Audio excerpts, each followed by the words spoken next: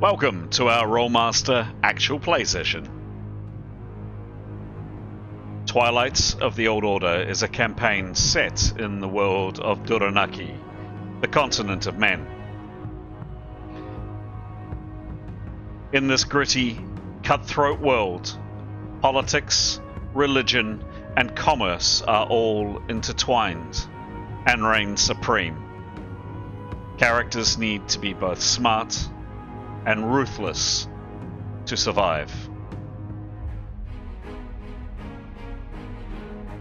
We hope you enjoy our story, and, as always, may the dice roll in your favor.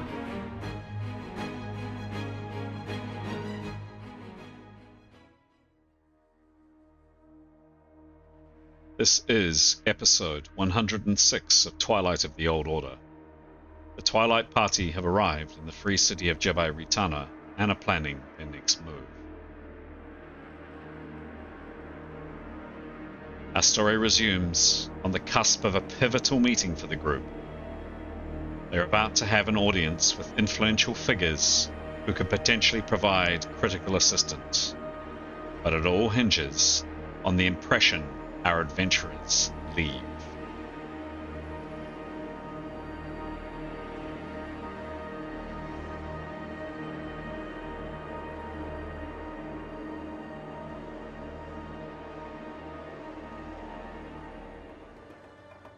Hello, I'm Chris, otherwise known as GM Chance, and welcome to our story.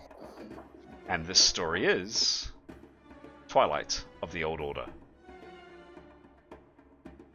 These are our 6 heroes. These are our characters that will be in play tonight. And in a second, I'm going to hand over to the players of those characters to introduce the characters that they are characters they're playing, and answer a character development question. Super fast, very quick shout outs. My usual shout out to our supporters, our followers, the people online who are enjoying a bunch of people based in New Zealand indulging in their tabletop role-playing addiction. It's fantastic with some of the comments and the things that are coming through that we see online. Some really warm, generous things that people are saying. People are clearly enjoying our story, which is fantastic. What I'd say to any viewers, if you're watching this either for the first time or maybe you've seen a couple of episodes and you're going, oh yeah, these guys are okay. If you're finding you get something out of it, you're enjoying the story, you like the way our players roleplay their characters or how they phrase things or the way they think tactically or whatever, really encourage you to click either a like down below or even better, a subscribe. Every bit of support really helps the channel. Thanks very much. Alright, we are away and I'd like to call on Aidan. Aidan has recently rejoined us after some time overseas, and we are delighted to have Aidan back with us tonight. Aidan, take it away, please. Hello, delighted to be here as well. I play the character called Grey, who is a very handsome half-elf who is usually half-clothed, but is now fully clothed and is looking very dapper and fancy. He's a beastmaster, so he specialises in kind of controlling beasts, getting them under his will, but he also has some other very interesting and useful little bits of magic up his sleeve. And when he's not doing magic, he's also very quite good with his big axe, which he likes to swing around, and also many other tools, which he currently has probably a little bit too much. The question to answer is, how does he deal with the conflict within the group?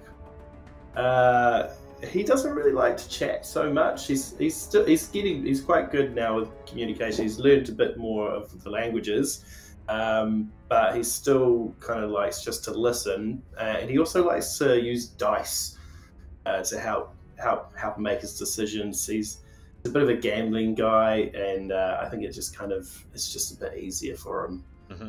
Leaves it up to chance a little bit. Excellent. Yeah. Thank you very much. Who would you like to? So, a small innovation while you're away. Generally, we ask to hand over to someone else. Who would you like to throw over to? Who would you like to hear from? I always love hearing from Jada. Jada, take it away, Stara.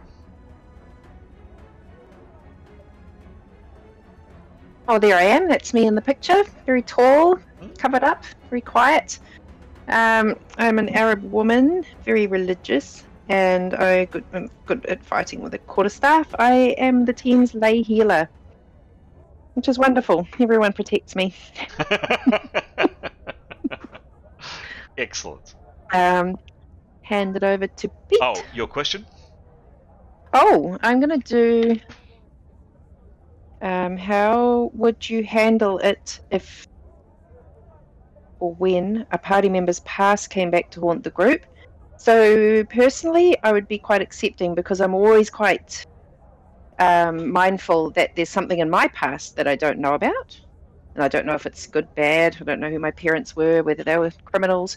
So I think if a party member said something had come back to haunt them, I would be very accepting and just sort of try and focus on the our quest to stop the end of the world. Excellent. And Fantastic. not so much, yeah. Oh, and you're going to hear from Pete, Nick. Yes. Excellent. Pete, take it away. Thank you, kia ora. I'm Pete, and I'll be playing Nicholas tonight. Nicholas is a common man. He is a quiet and unassuming sort of fellow, quite academic and studious. He's a mentat, which means he uses mentalism spells. The question I'm going to answer is, which party member has the hardest path, in your opinion? I suppose we're talking about past and things. In his opinion, it's Grey, because he was growing up in the circus and his parents got murdered, and then went and lived in the wilds with wolves, and then found a beastmaster who also got murdered, and then has had, has been rejoining society after being raised by wolves, and must have had a lot of confusion, a lot of difficulty adjusting to, the weird things that happen in society. So Nicholas's opinion, he thinks that's a difficult thing to adjust to, but I think Grey's nature is just to be a positive and, an outgoing guy. I mean,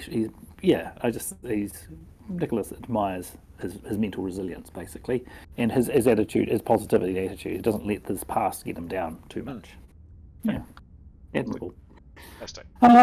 Let's hear from Anthony, please. Right. Find the little notes. Kia ora all. I'm playing Escalion or Eskel. Just one character tonight, which is a bonus. Eskel, the full half-elf warrior mage, who comes from the port city of Shabibi, and accordingly his favourite weapon is his ornate cutlass. He's not a strong believer in the faith, so he has been feeling quite challenged in Jebo Ratana at the moment, but every day he spends there, he gets a bit easier, getting the groove. And while his connections have definitely paid dividends for the part of recovering the ingots, it has come at a fiery cost for some. Excellent. His question. A sheet. How would Eskel approach conflicts within the party? Eskel's reasonably diplomatic. You'd probably just work through it to come up with some sort of a agreeance there. But depends on how strongly you felt about a topic, really. So so reasonably diplomatic, I think, is how he is. Yeah. Unless you're sometimes people from his past. I quite like the fire I saw in Askel last session, actually. That was cool. He was just but a worm. Just but a worm. There is only one person left to hear from. Graham, take it away, please. Hello. Play a couple of characters in this game, first of whom is Severin Kydegard. He is a man from the north. Blonde-haired, blue-eyed, bulky fellow, exceptionally strong, off the scale in terms of his strength. He is from a fairly simple background, son of a blacksmith, but son also of a a mercenary, a sword for hire.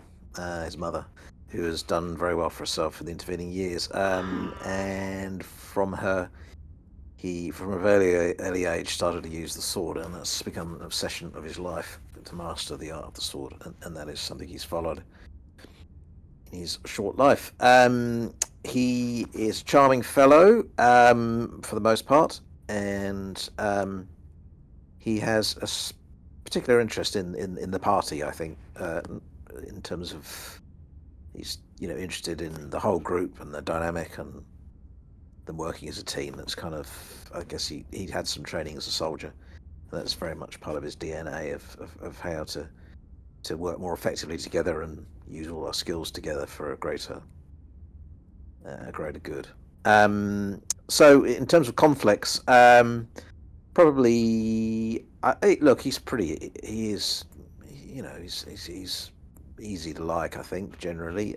He would talk and negotiate for the most part. And occasionally he does have strong opinions, and he can get a bit righteous. And he kind of tries to check himself a bit there, but and he can get fixed ideas about things, and he's aware of that. But for the most part, he'll try and talk it out. Second character is Tenra Anastasia. She is from a wealthy background. She is the daughter of a very successful merchant.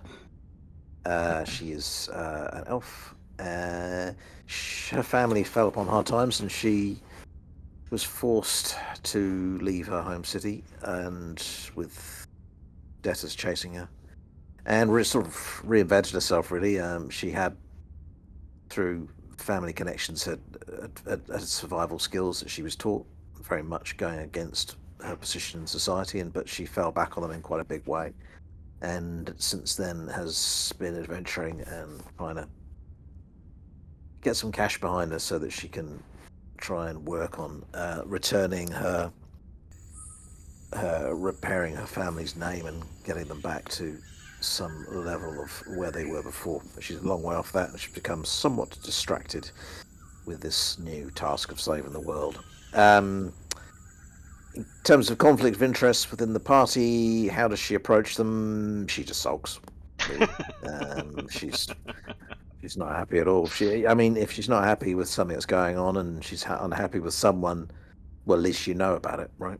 So that's the best you would say. But yes, that's them. Thank you very much. Just a quick qualifier. Diplomat was Dad's back. Sorry, diplomat. Yes. Yep. Cool. Very good. Well met, all. Fantastic. That is the team. These are the characters that shall delight us this evening with their escapades and their plans. Could I ask, please, for a very super quick summation of last session, please? Couple of words. Who would like to go first? I can. Yeah. Thank you. Sure. We are in the city of Duranarki. We're here because our previous contact Ningwen had said that Jasir al-Hafiz would perhaps be a source of information and funding to help us on our quest to save the world. We last session were halfway through our audience with her. That's where the session started, so we'd managed to get in to meet her. She was quite a stern and quite unusual woman. Seemed to be sort of testing us and perhaps casting magic to figure out who we were, if we were lying, that sort of thing. She told us that the person that we were hoping to follow, Torvash Papillus from the T-Cusp party, one of the factions, had come back to the free city of Landania, and from Tarak Nef, which is where we assumed we were going to need to follow him to. So luckily we don't need to go there. But he was overheard saying that he had a new lead on the research he was doing in a region in the west of the continent, near Rasgaret, in a region called Kinsel, in a ruined Lords of Arcana ruin. He was going to continue to search, we assume, for devil dust, which is part of his faction's plot, a way of taking over the world, basically, and ending the old order. So that was the information she gave us about that sort of quest. So we're figuring that's our next place to go, perhaps. Another thing she mentioned was that day 0 is in 4 months' time, which is when the factions of the T-Cusp party will be enacting their plans. So we don't have a lot of time.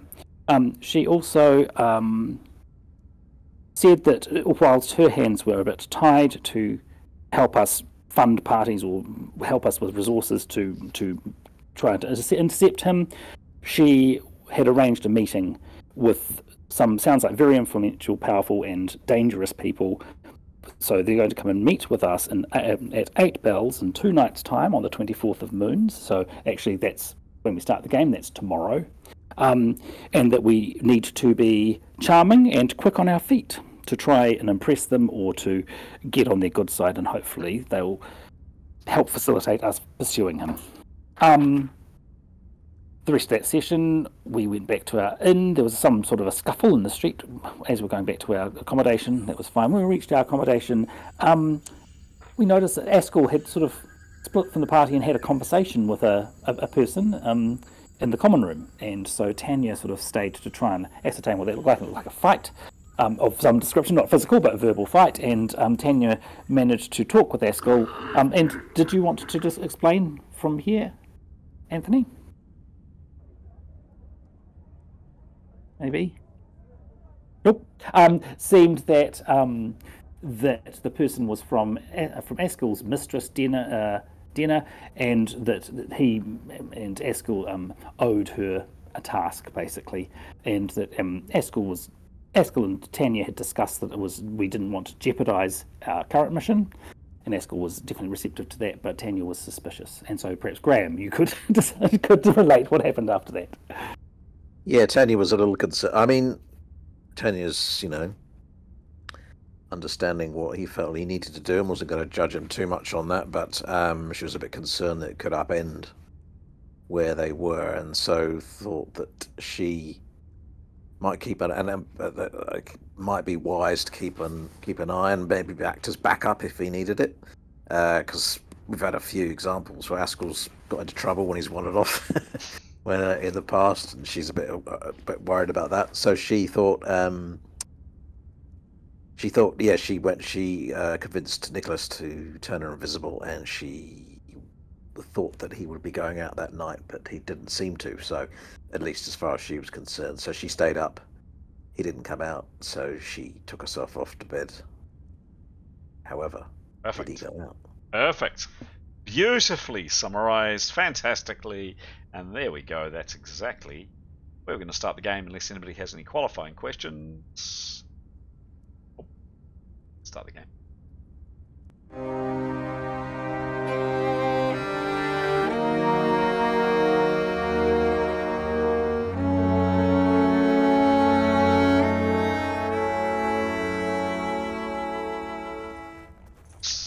So you wake. It is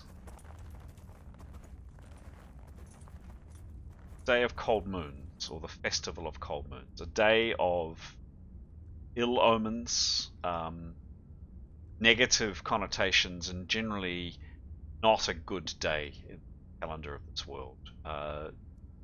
Deeds are business deals are never done during this day.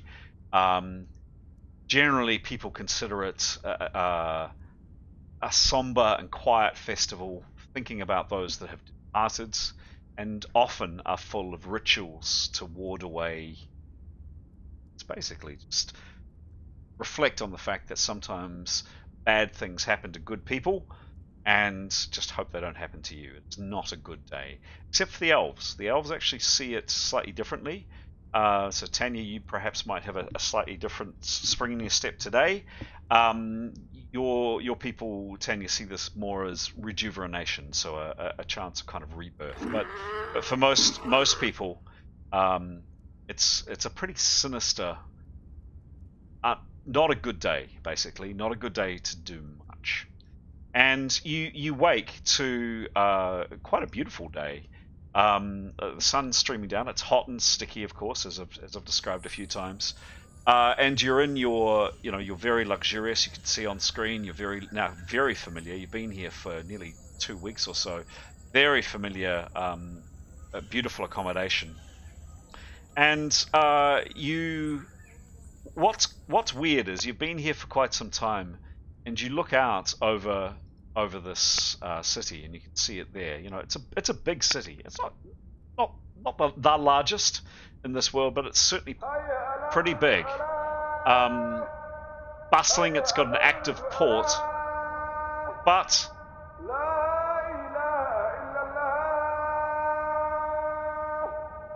other than the call from the Ulea, the place of worship for the old Tumar faith, it's quiet.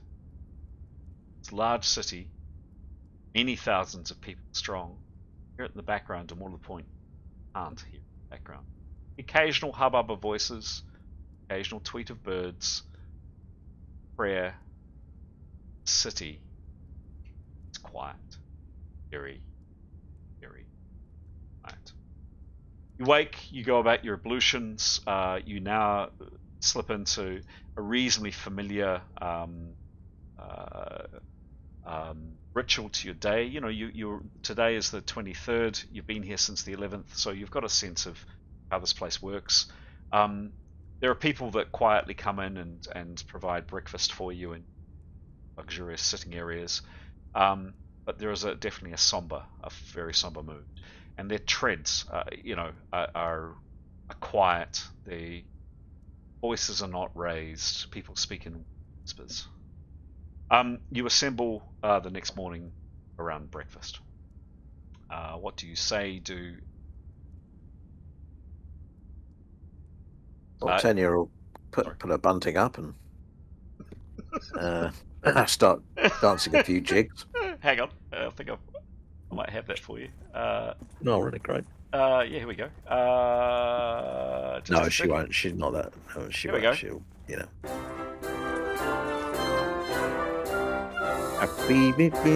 No, I think no, she's not much fun. She's not for dancing. Okay. What do you guys want to do? Are we going to just keep a low profile today?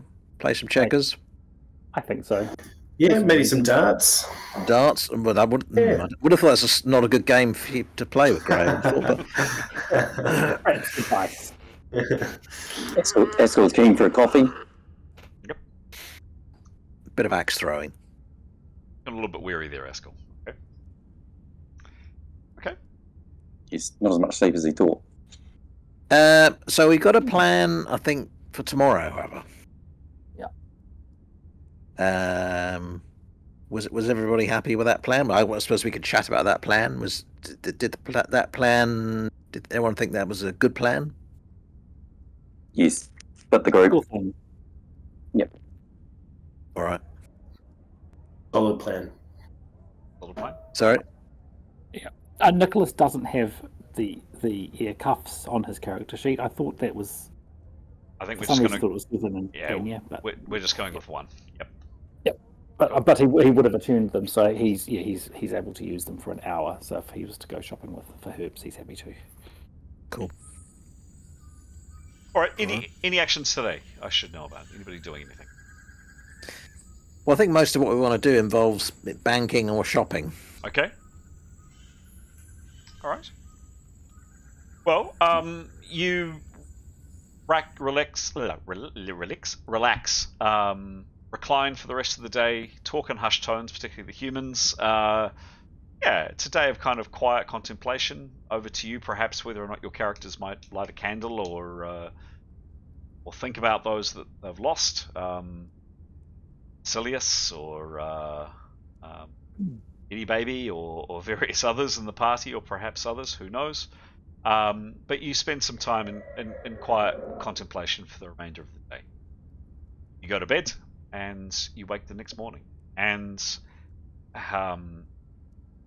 delighted to say, considering you've been here for a wee while now and the weather hasn't, earlier, if you remember, it rained constantly. The next day, the day after cold moons, the 24th of moons, in fact, is a beautiful day. It is crystal clear, there's a gentle breeze, And suddenly,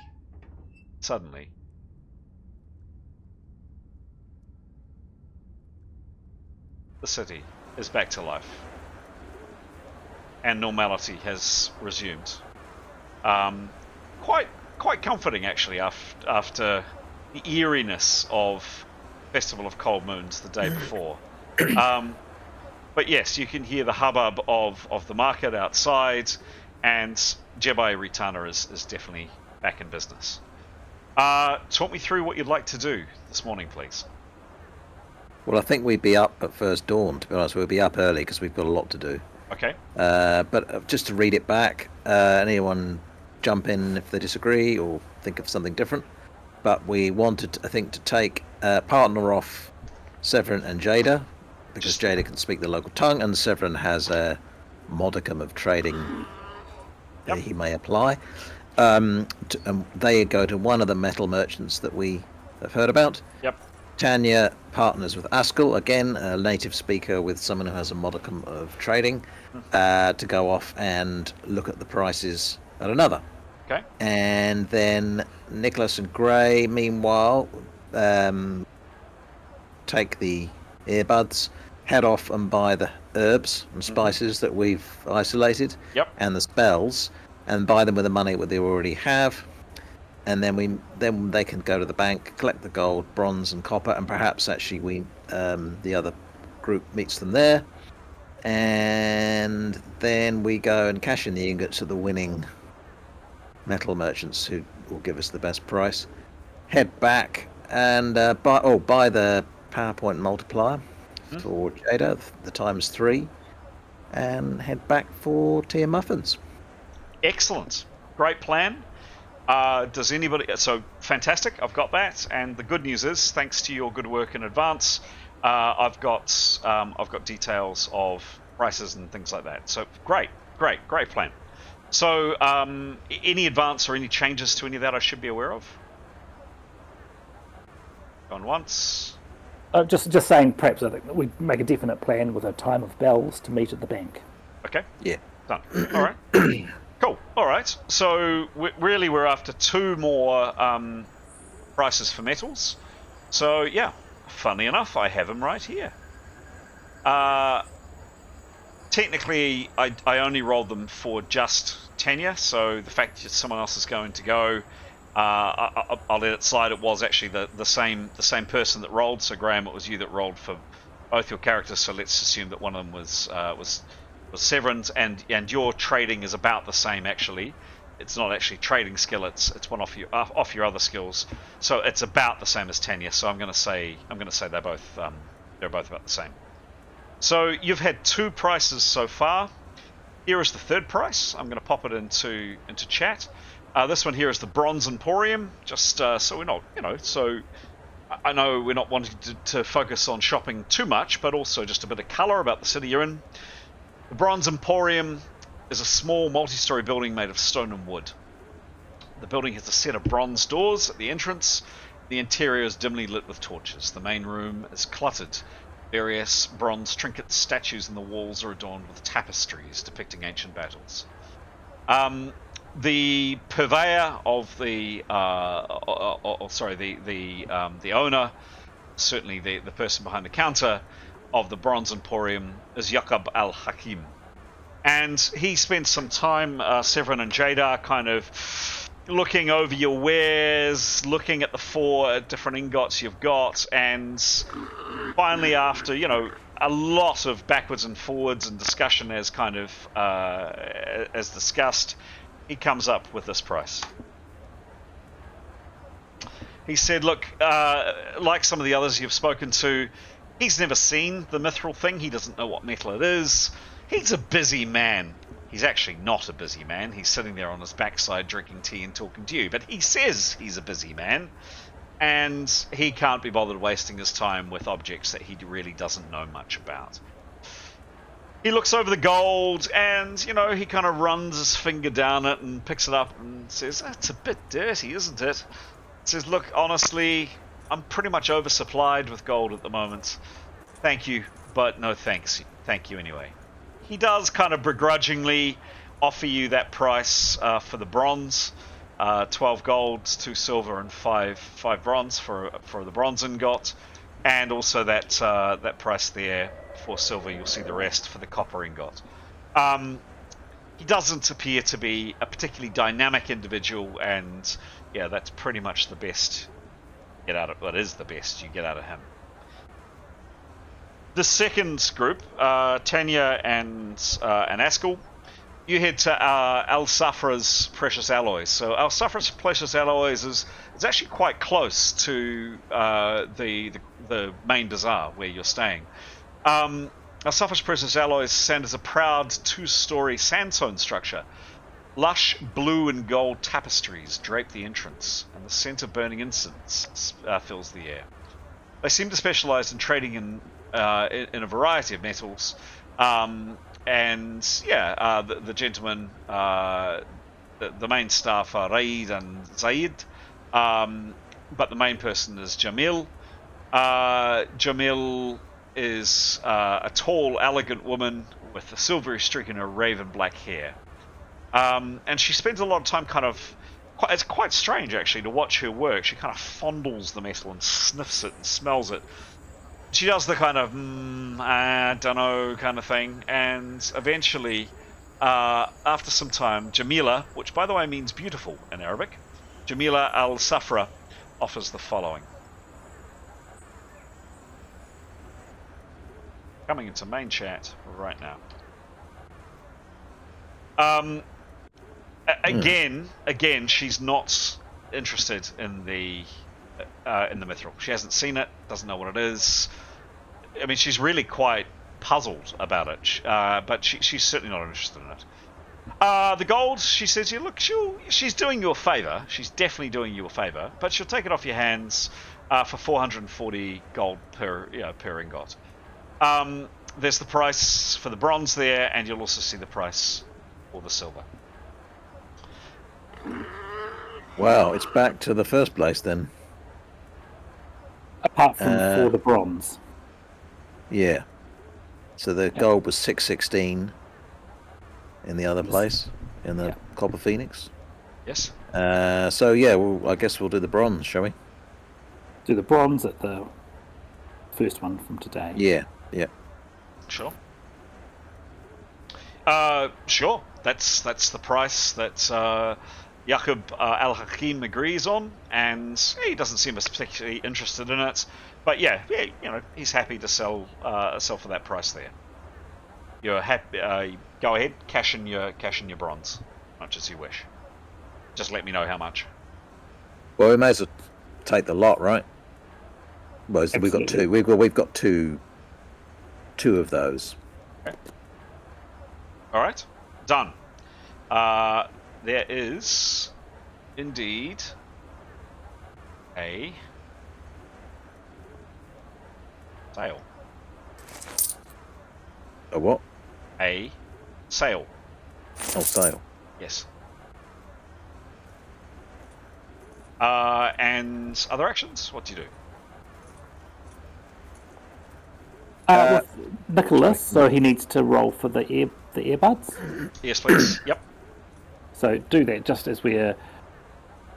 had we scoped out a herbalist before? I think we had. Yes, we had. Because a lot of the item shops we first went to were herbalists. Correct. Yeah. Go for so it. Probably choose, I don't know which one was our best choice, but the one that we had the best feeling about. And yeah. That's a 36 with... 36. 4 rounds prep. What level spell is that? Does it count for XP? Yes, it does. You take a risk, you make a dice roll, you get XP for it. Yep. Is that a 10th level from memory? From memory, Graham, I think it is. For the earbuds. Yes, it is. Let's go with that, Pete. It might be 20 actually.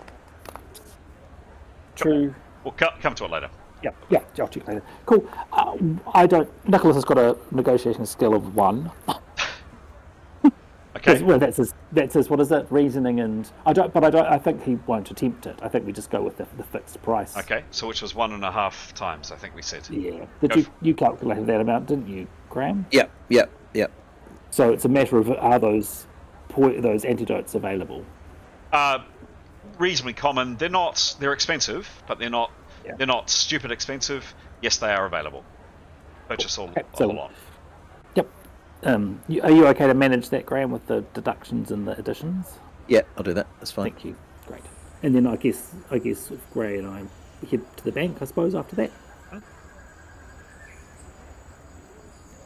And do? Oh, you meet up at the bank? Yep. You Yep, all, I think you all meet at the bank. Okay. correct. Yep. You all meet at the bank. What happens? We'd like to. Well, I guess we'll leave the mithril where it is, and we'll remove the rest.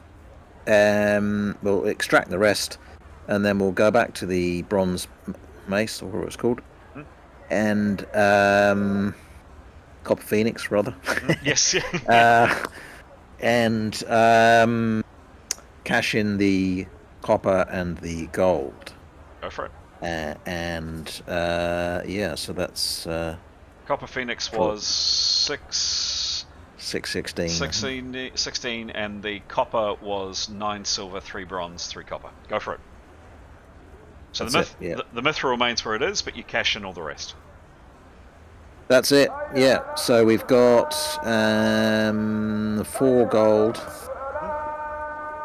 2 bronze, and 10 copper. Sure. You guys are rich currently. Yeah, briefly, I think. We're going to spend it all on you, Jada. Yes. In the expectation you'll probably have to patch us up.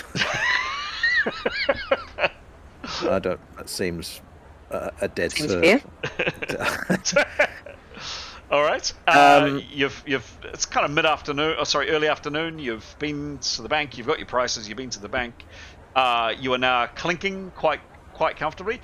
This is a pretty. It is a reasonably safe city. But. Oh. You're being mindful. Just some street scenes. Yes. Any precautions? Anything I should be aware of? Absolutely, yeah. The weapons will be, certainly my characters anyway, I would say weapons will be available, but not on.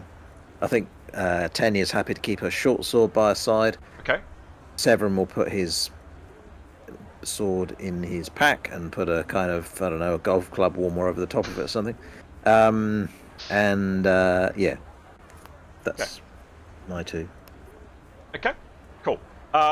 You've done those actions. You've collected your funds. It's about midday. By the way, just some other street scenes of around Jibai-Ritono. Perhaps just a bit of a refresher, perhaps for Aiden. This is definitely a mixed city that has predominantly, call them Paradanian or Arab type people who worship the three. Or the El Tumar gods, so street scenes like this, but also because there is a very nearby colony of the Confederation of the Sun, Kush, or the Easterling Kings. There are also a few people of, we would, in our word, would term them people from Asia, I guess, or Chinese, Mongolian type cultures. Cool. You've done that. You have you've collected the money. You're armed as described. What do you do for the remainder of the day? We've got to buy the items, haven't we? Go for it. So, talk me through what you're purchasing, please, with your hard-earned cash, and it has been hard-earned. What are you buying? Well, I'll start by saying that we'd like to purchase the ×3 multiplier at the first Emporium that we visited. So Jada, that's yours. I believe that's a ring. Anything about that ring we should know? No. I think it was just described as a normal ring. Yep. That was 960 from memory, I think. Yeah. Yep. Cool. Done. Purchase made. Purchase made. Hang on. Just made. Purchase made. What now? And then over to you guys with the spells. Nicholas doesn't want to purchase extra spell lists. He got them last time, so he's all good. Okay. Anybody else? Yeah, Askell He needs to buy. Just to clarify, so if it's available in the library, Yep. means you can read it, but you can't take it. That's it. That's You? it. Yes, correct. Okay, cool. So the the bookstores are. So the printing press has been around in this world for 200-300 years. These would be generally printed copies. Not amazing quality, but definitely enough that you can learn and study from. Yes. Cool. So for Askell, he would buy on the bookstore Sense Enhancement for 15 gold pieces, level 1 to 5. Yep. Yeah, by the way, that was a bargain. I screwed up on some of the prices, so some of you guys got absolute bargains. Enjoy them. Cool. And Rune Mastery Askell. Also from the bookstore. Yeah, there was a 6 to 10, but I don't have 1 to 5, so kind of screwed. Okay. How much was that one? 15. Another 15. Yeah. And Jada. Oh, actually, no, you put updated stuff for Jada as well. Actually, just hang on. So just rolling back to Jada. Was it prosthetics, nerve, and organ mastery?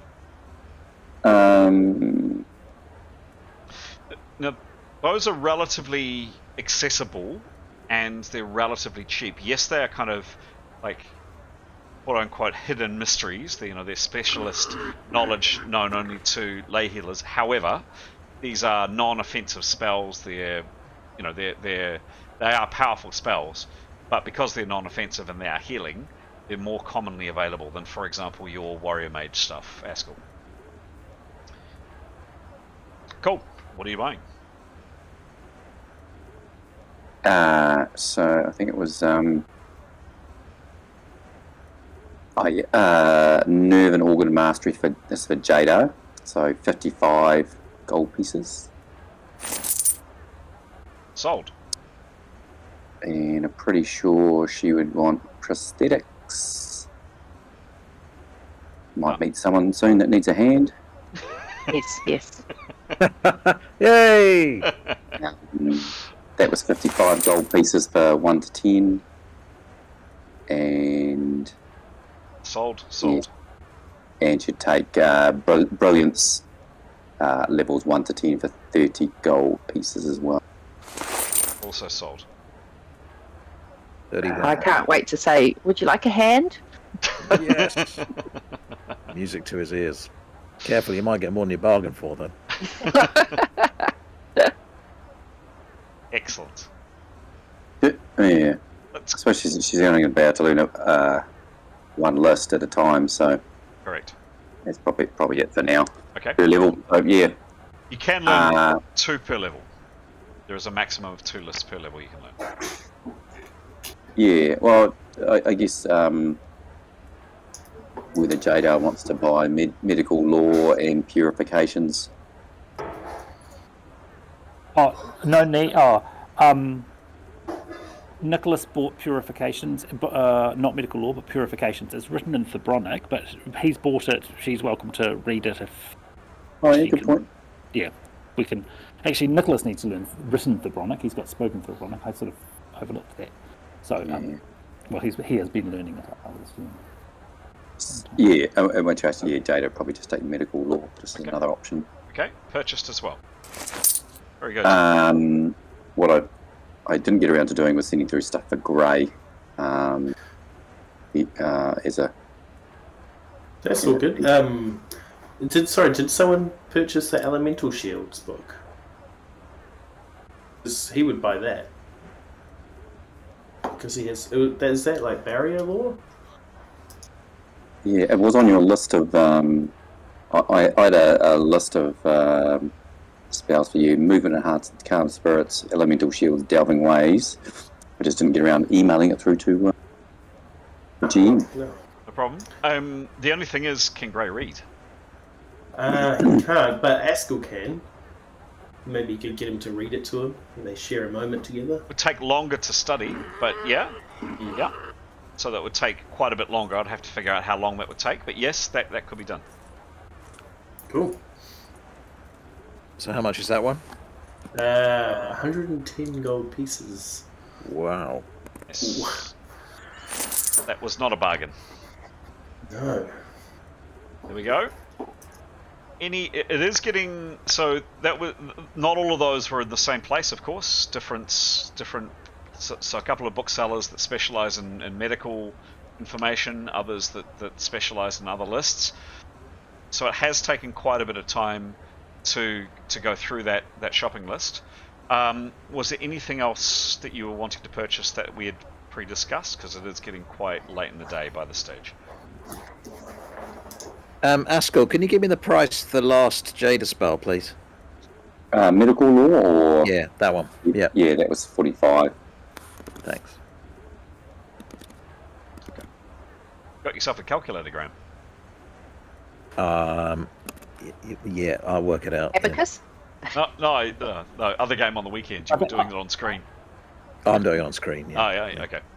All right. Any other? I mean, definitely late afternoon by this stage. Shops are beginning to close up. That's been a very long day of a lot of cups of tea, drunk, quite a lot of purchasing, quite a lot of checking and umming and ahhing. Prices for things that are less expensive obviously take less time to negotiate generally, but there's still time that it takes. And what I'm trying to convey is, in our society, you walk into a supermarket, self-checkout, you're done. This would take time. Selling somebody something is often quite it's often a time-consuming exercise. Late in the day, late afternoon, any last actions for the day I should be aware of? No, I don't think so. Just to let everyone know, we just from cashing in that stuff, we cashed in a total of 2,497 gold pieces. We have just spent 1,748 gold pieces. Easy come, easy go. Easy go. So I mean, we have, we're still 717 plus gold pieces up across the party, but I'll work it out. So in terms of where I remove those from, are we happy to share the cost of the PowerPoint, which is obviously considerable, but we will benefit from it? Now, in terms of sharing the poisons, do we want to? What about the spells? Should we put those against the individual characters?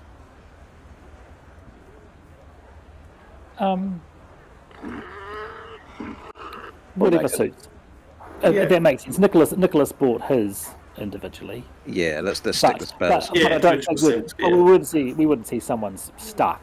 Definitely not. Especially no. I don't think that in the end. But... I don't think they will be. No. Yeah. Okay. No. Okay. No. Thanks, Graham.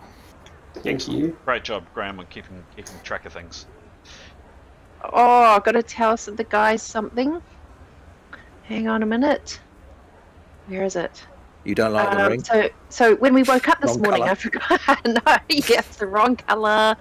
I've got big fingers, my big hands. I need to tell you guys something. So when we woke up in the morning, I was meaning to say that I feel. Where is the message? No, that was actually that was 3 days ago. That was the 20th. Oh, so that's past. Okay. You can still Never tell them. mind, You can guys. still tell them, but Okay. Oh, because I guess it still counts. Every day that I'm waking up, I'm just not feeling right, feeling a bit off and odd. Having night sweats. No. You particularly felt bad the night of the 20th and on the 21st. Oh, not every day. No, it's quite unusual. Never mind, But guys. Never mind. I felt bad a few days ago. I'm all good. Okay. Interesting. I wonder why. Okay. Let's get back to the game. sorry, Jada, I didn't mean to steal your thunder, but no, that was I wasn't sure if it was relevant, so thank you. Yep, sure thing. Anybody else doing anything I should be aware of? Would Gray be selling maybe some of his many items? Potentially? Potentially. I am going to say probably out of time today, but you definitely can. Yep. Okay, cool. You've been traipsing around and probably not speaking. So basically, what we've been relying on is people that speak the language or the earbuds. And admittedly, the earbuds only last an hour, Pete. But yeah, look, potentially. Yeah, it was only for that one purchase anyway. Yes. Before we met back up. Sure. But definitely, Gray. Yeah, at a later date. Sure. Tomorrow. Sure. Yep. Cool. Okay. What do you do? Anything else I should know about? Oh, should I do some narration? Yep. Well, what do we want? How do we get? We've obviously got visitors. How do we want to prepare for our visitors? Do we need to be ready to go? Maybe. Yeah. We should pack up. Yeah. Do we get some, fine cakes and things to serve them, or do we just order them? We probably just order that, right? Yeah. Let's order some pastries, some light refreshments. Some refreshments. Yeah, refreshments. I know, Graham, you mentioned about making sure we're in the chat prior about make sure we've got food for a week or whatever. So, true. If we did that as part of our traipsing around as well. For simple, common, easy purchases like that, anything that's a standard price that's in the Rolemaster books and that's under 10 gold pieces, you're just assumed that you would pick it up at city prices. So yeah, just mark it down. Yes. But considering you've done all that shopping and purchasing, you're definitely out of time today. The day is done. And in terms of retail therapy, you guys are retail therapies out. You're knackered. You're quite tired after traipsing around the town. And if you have to drink one more damn cup of tea, someone's gonna have a fit. Okay, so moving things on, you and as always, guys, jump in if I'm jumping the gun. But you head back to the Grand Bazaar Lodge. You head in through the common room. You head up to your kind of private dining room upstairs, into your various salubrious, very beautiful bedrooms. You put your purchases away in the appropriate place. You then reconvene out the common room. It's by the time you do all of that, by the time you get back, it's reasonably late. You have a chance for something delicious to eat. The food in this place is just exquisite. You've absolutely enjoyed being here. You see kind of in passing your host Alim, who you're now on quite friendly terms with. He nods and smiles and gestures, says hello to you. Busy man as always. And it's around 7:30 in the evening at this stage. Anything I should know about? Anything you're doing?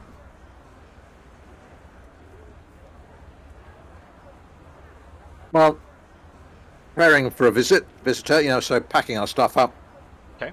Being ready to go. As I say, ordering some. I assume we'll find a room that we can meet the people in out of sight. Yes. Perhaps even by our own chambers. Well, the room on screen, if you remember, is kind of like your private. All of the rooms that you're in face onto this quite luxurious room. So it's not entirely private. People do occasionally come and go throughout, but you don't see many people here, and it's large enough that you could kind of find somewhere private to speak. Any precautions you want to take? What are you wearing, by the way? Bestest clothes. Bestest clothes. Okay, cool. The new fancy pants ones. Okay, cool. Fancy. So everyone put on their best refined manners, including you, Gray. No sniffing. Well, let's just maybe just one sniff. So after we'll all hold Gray down while we put his shirt on. All right, let's go through. Askell, in terms of preparations, what are you wearing? What are you taking? What do you have on you? If I should know anything. No, just like everyone else, newly acquired bell scrolls and making sure it's all, your kit bags all ready. Okay. All right. Yeah, making sure there's no dot or anything on his hands, and just move on. Okay. I guess any exceptions to that? Anybody doing or taking or equipping themselves in any way I need to know about? No, Gray's actually just admiring himself now that it was a battle to put on the shirt. He really fought against it, but he likes the way it looks. It's feeling good. Excellent. But what are those buttons rated to? All right. It's definitely not buttoned to the top. There's there's a generous amount of skin showing through, but it's there. He's feeling. He cut really holes for his nipples. Nicholas just thinks that he's just got packs ready, everything. He just thinks we should just go with them. These are the people we want to try and get on side with, so we just go with them wherever that takes us. That's his opinion. Okay. All right. Cool. So Severin will have his mask of enhancement ready. Okay. Which I believe needs half an hour to warm up. Yes, whatever the rules were that I put through. That basically he can't cook it beforehand. Yes. So he'll put it on before they arrive, and so that he's ready to roll when they do. Mm-hmm. Okay. All right. So you've sat down. There's maybe a couple of perhaps nervous glances going around the room, and you're trying to act nonchalant. It's all a little bit weird, kind of looking at each other. You're so used to, goodness, some of you have trudged through deserts, been shipwrecked together, been through jungles together, been through the in-between together, all kinds of bizarre and weird and wonderful places. It is a little bit odd to see each other in such fine clothes and such sumptuous surroundings. Yes, you were very well looked after as the saviors of Nath back in Jebai Rima, but this it's been a while, and this is a bit odd. So but you are becoming quite accustomed to it. You're sitting down and quietly chatting, and exactly at the stroke of 8 o'clock there is a on the door to this chamber, the wider chamber you're in. What do you do? Exactly on 8 o'clock. So the 8 bells toll. Get that, someone, will you? Must be prayer time. Well, Nicholas can go and answer it. He's sort of obsequious. Okay. Okay. Standing in front of you, Nicholas, is a highly unimpressive little man. He is... What? Sorry? We match. We match, yes. He is, he's clearly of Arab descent. He's wearing certainly Arab clothes, and his complexion, he has a short, close-cropped black beard, greying around here. An old, middle-aged man, but just completely and utterly nondescript. He's not dressed particularly fancily.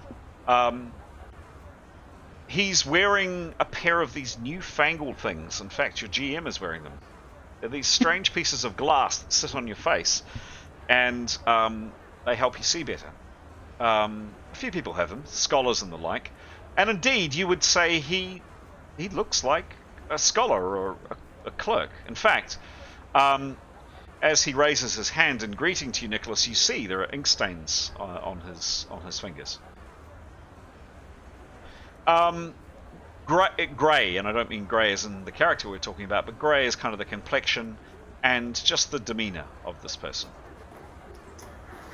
And he very humbly just looks at Nicholas and says in slightly strangely accented, well, Haradanianly, Arably accented South tongue, are we all assembled?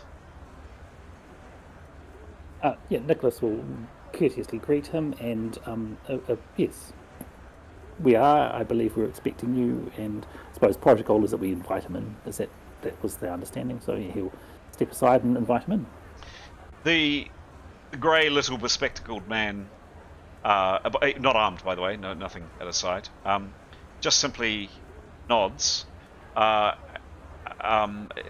a gesture of thanks, but then shakes his head. He says, "No, thank you. You will come with me now." Nicholas will turn to the rest of the room, and hopefully they've all heard, so he'll sort of defer to other people for action. His question is, do we bring our belongings, though? And he'll ask it very, very, very, meekly. What do we bring? You may bring what you wish. You're not going anywhere. Staying in Jebai Ritana. That is your question. Very, very good. But you may bring what you wish. Nicholas will relay that to the rest of the room, and Nicholas considers himself ready to go. All right. Any preparations from anybody else? Well, I think Tanya will keep a short sword strapped to her. Yep. But nothing more than that. Certainly won't take a bow.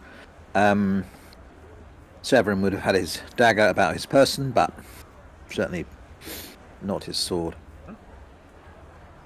Anybody else should be aware of? I think You go, bro. I think Gray would have his axe with him, but that'd be it, really. Okay. Kind of tucks his axe into his belt. Sure. Yeah. Okay. Yeah. Okay. It's very fine. Sure. Okay. Anybody else? Yeah. Haskell wouldn't take anything at all. I think he'd just go in the spineries. Yeah. Okay. Okay. Well, you, Jada. Sorry. I shall take her dagger, Okay. Great. concealed. Sure. And Tanya have the dagger on as well. So you head downstairs, following this very, very nondescript little man, and you come. I won't bring it up on screen, but you'll recall in the Grand Bazaar Lodge where you're staying. It's got quite a courtyard around it. You'll recall, it's in the centre of quite a courtyard. There were some stalls and etc. there. Packed away now because it's 8 o'clock. And in the courtyard is a large, drawn by 8 horses, large, black. How would you describe it? Carriage is probably the best description. It has no windows, and it has one door at the end. Seated on horses either side are there are 10 horses actually, 10 horsemen. They're dressed in just simple grey flowing robes. Each has a sword at their side, and there are a couple of people seated driving the 8 or so horses. I think I said 8 horses for the carriage.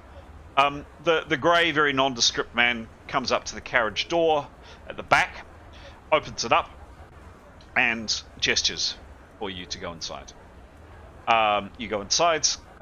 In there, it's quite Spartan actually. There's 2 benches either side to sit on. There's a couple of oil lamps, and that's pretty much it.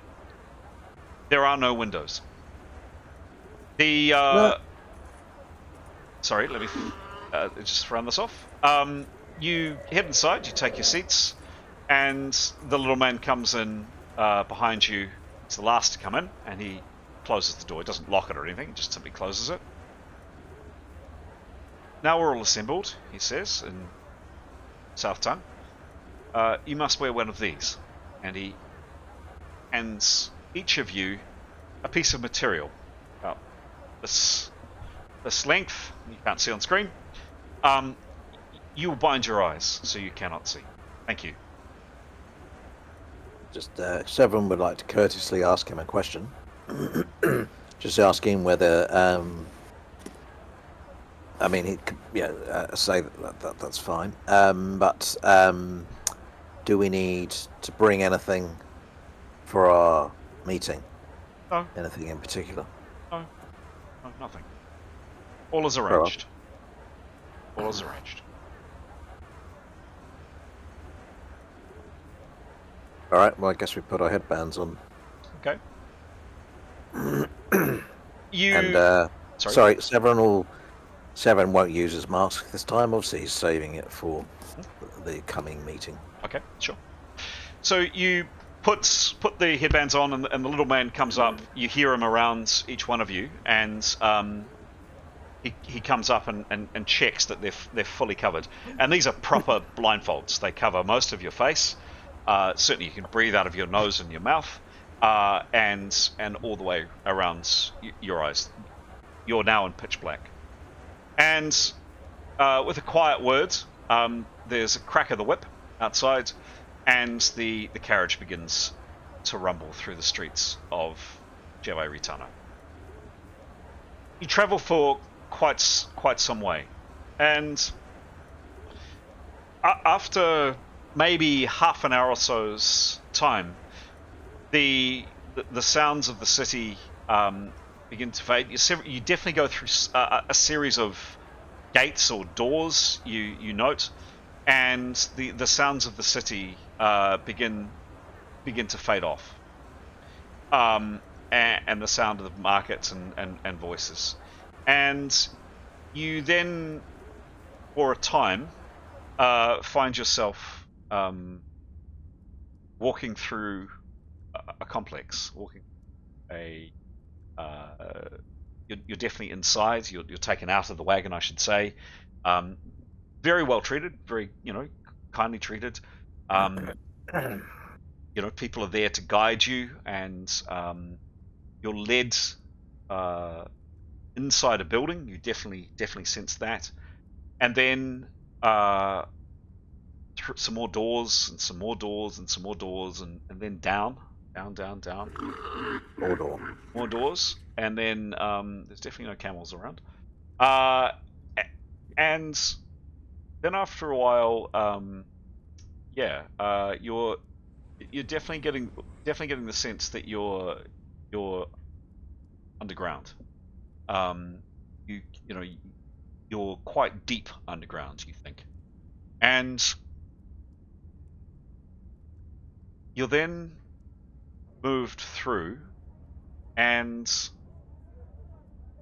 the same voice of this kind of faceless, grey man, just simply says to you, "Stand here.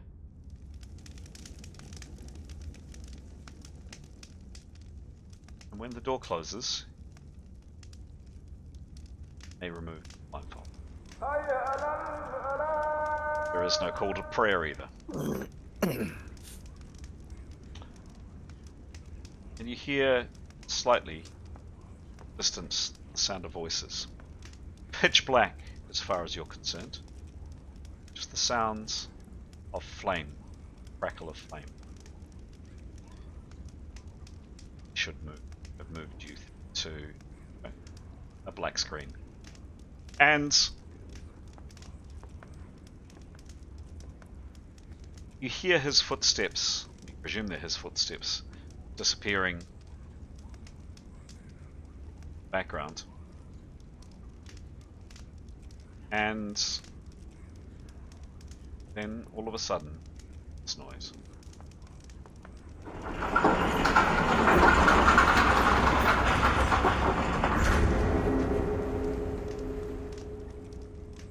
With that, you all remove your blindfolds. Find yourself here. You're underground, clearly underground. You're assuming these are the massive doors that have closed behind you. They're braziers, you can hear them burning. And looking around you, this is what you see. Definitely underground. More braziers down this way. Stone ceiling above you. Statues either side of the door. What do you do?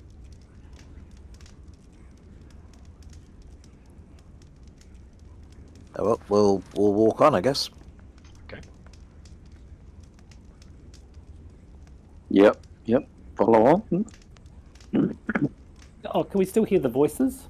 Yes. From ahead or behind? coming from this direction. Awesome. Cool. Okay. Move on.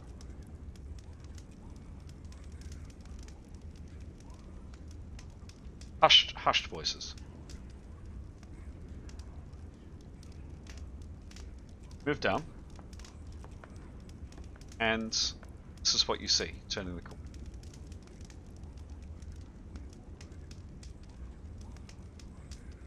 A brazier above. And pretty much just make out there some stonework through here. The hushed voices that you can just pick up in the background are coming through. Any actions? Anything I should know about? I think, well, unless anyone else feels better, we'll calmly and walk up. Okay. Do a marching order, Meadow, or? Nicholas wants to be at the back. All right, well, Severin will go at the front. Okay. Anything else I should know about? Oh, okay. It's sandy, by the way, on the floor below. Your character's... Mask on, obviously, at this point. Sorry, say again? Mask on. Okay, sure.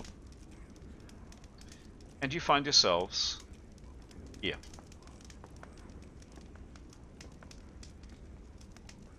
So, very first thing is there is a...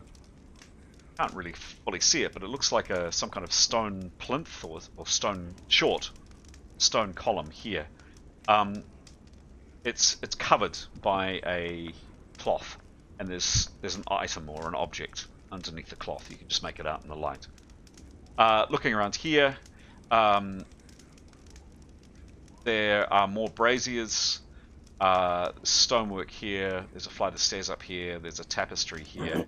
But perhaps what interests you the most is you turn around to your left. Massive tapestry here.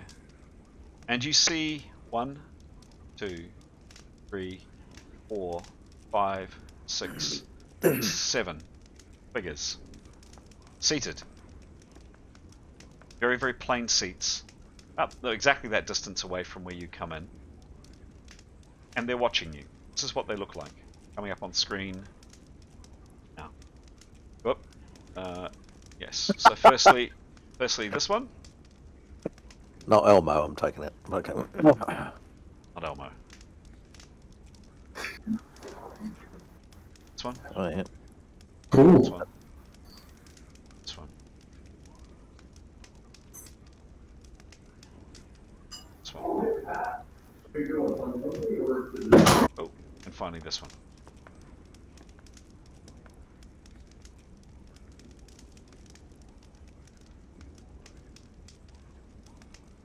And they just watch you come in. Sitting very, very still. Some of them quite tall, some of them quite short. Quite a mixture. Your characters come in and assemble. Actions, please. Well, I think a respectful bow from Severin and Tanya.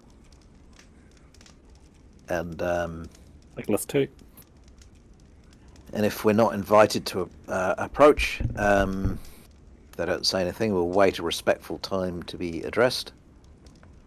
If we hear nothing, Severin will ask if they might approach to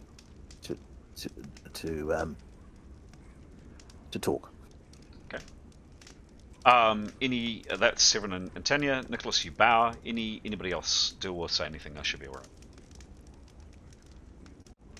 Yes, I ask it will be similar. Just follow suit. Yeah, I'm just crying. I'm sorry?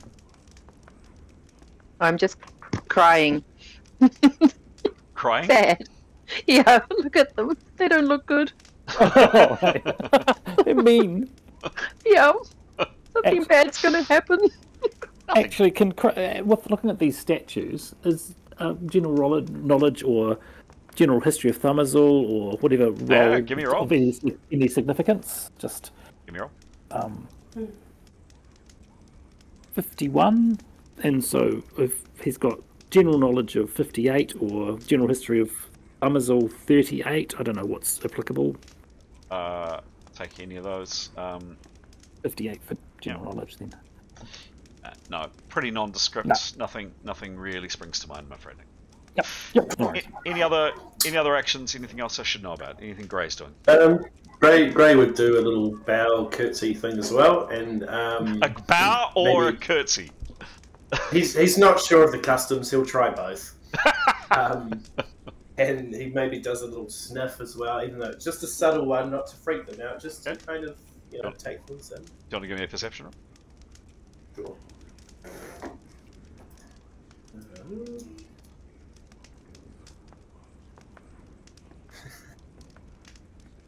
21. 21. Sure.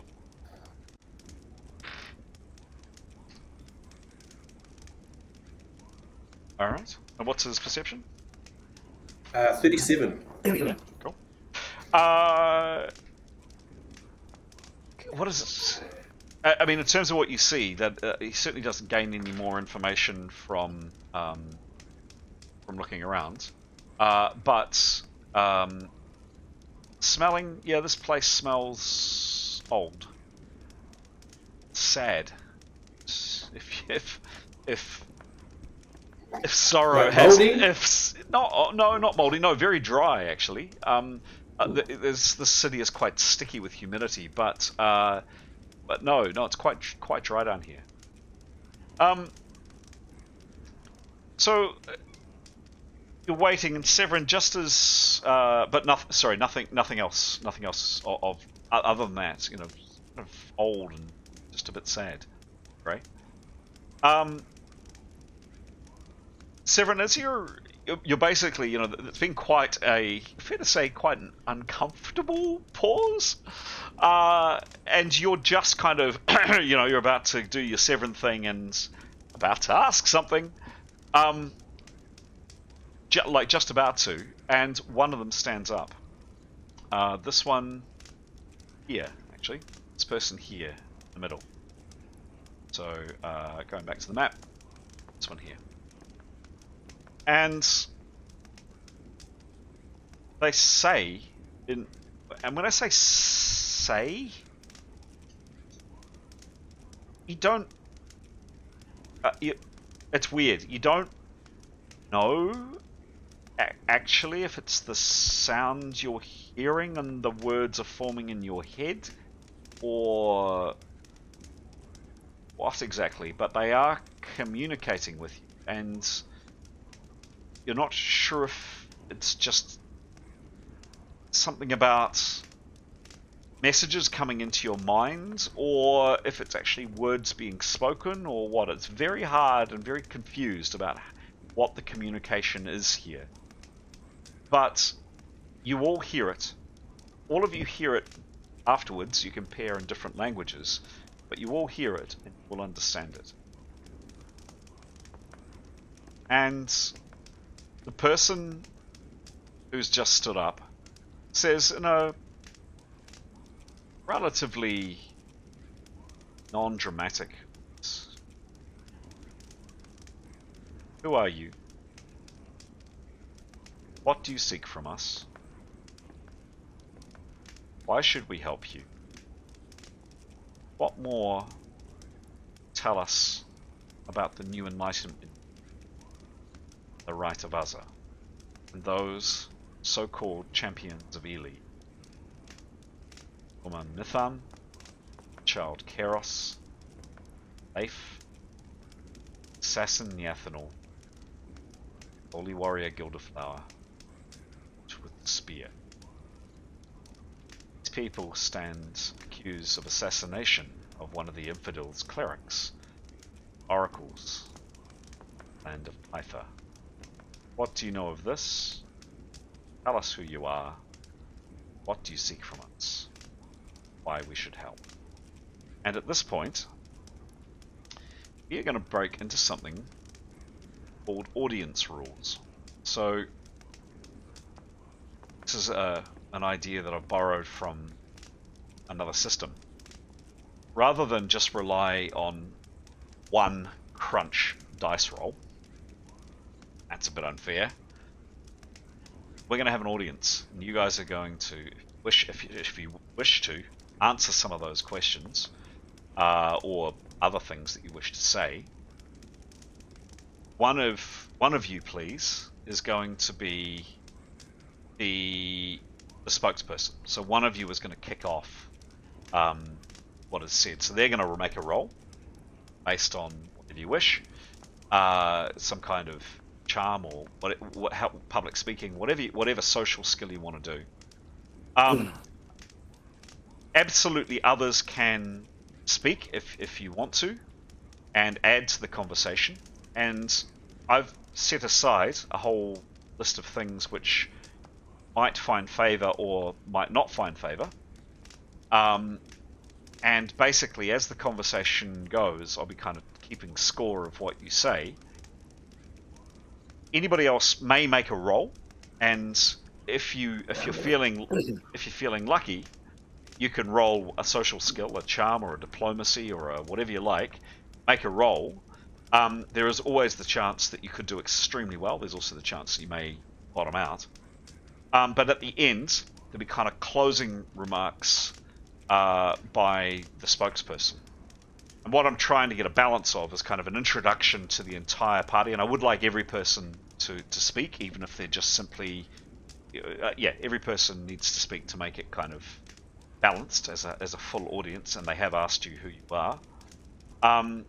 Up to you if you want to roll or not, but there is definitely one roll by the spokesperson to begin with, one roll, the closing remarks by the spokesperson at the end. And the reason I'm kind of doing this is to balance it up. So basically it doesn't come down to just one crunch number. It's spread out. It's the risk, if you want to call it that, is spread over a number of years.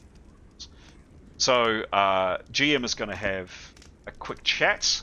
The good GM is going to nip out to the loo very fast to give you guys a chance to speak. But the questions were, who are you? What do you seek from us? Why should we help you? And tell us more about the new Enlightenment, Right of Azza, and the so-called Champions of Ely, the other party. Have a think. I'll be back in literally like 2 minutes. And luck. So new Enlightenment that's Papillus's one, right? Yeah, that's the other one that that's Chonka's one. Yeah. Well, they want to know more about that, because our one is Hammer of New Age, eh? Yeah, because they don't know anything about it. That's why. Right, of course, yeah, you're right. Yeah, because just as the... here's my thinking here. I think we'd be honest about the TTP and what we know about it. They presumably know anyway, because we've told the other lady. I think we tell the whole story as much as we know. I think we probably we go into less detail about the hero party, except to tell the tale of what happened at the Oracle of Pytha, and their, essentially the Oracle's extreme response to being in the presence of people who have been in the presence of the gods. Do you think that's the right? Yeah, essentially. Yeah. We can only relate what the hero party told us, so we can put ourselves at one remove from them. Yeah. But I don't think we volunteer any information about them otherwise, other than their, keep it vague. Just in case. Hey, I got the questions. Who are you? What do you seek? What was the other ones? Why should they help us? Oh, yeah. That was the last one, eh? And they want us to tell them more about the New Enlightenment Union and the hero party. And Bags, you guys do that, because I wouldn't know what to say. New Enlightenment, what? So that's the other arm of the TCOS people that we're not chasing. Oh, they're the baddies. I've lost my sheet where I wrote down who was good, who was bad. Yeah, the New Enlightenment Union are the baddies. That's the hero party are after. Thank you. So who are you? What do you seek? Why should we help you? Who are the hero party? Yep. Cool. No, we all have to talk, aren't we? Boy, I'm going to be so Who feels quiet. comfortable talking about what? I can't answer any of those. I mean, Probably stay where we are. Severin's happy to do the charm rolls at the beginning and Yep. end, Yes, please. and I Cool. guess maybe he'll do how about if he does a summary? Yeah, And and then- then I'll just say I concur. So who are you? Who do you seek? Why should we help you? Why Who should are the we hero help? party? And what are the New enlightenment. new line? All right. Now, usually, what I will say is usually,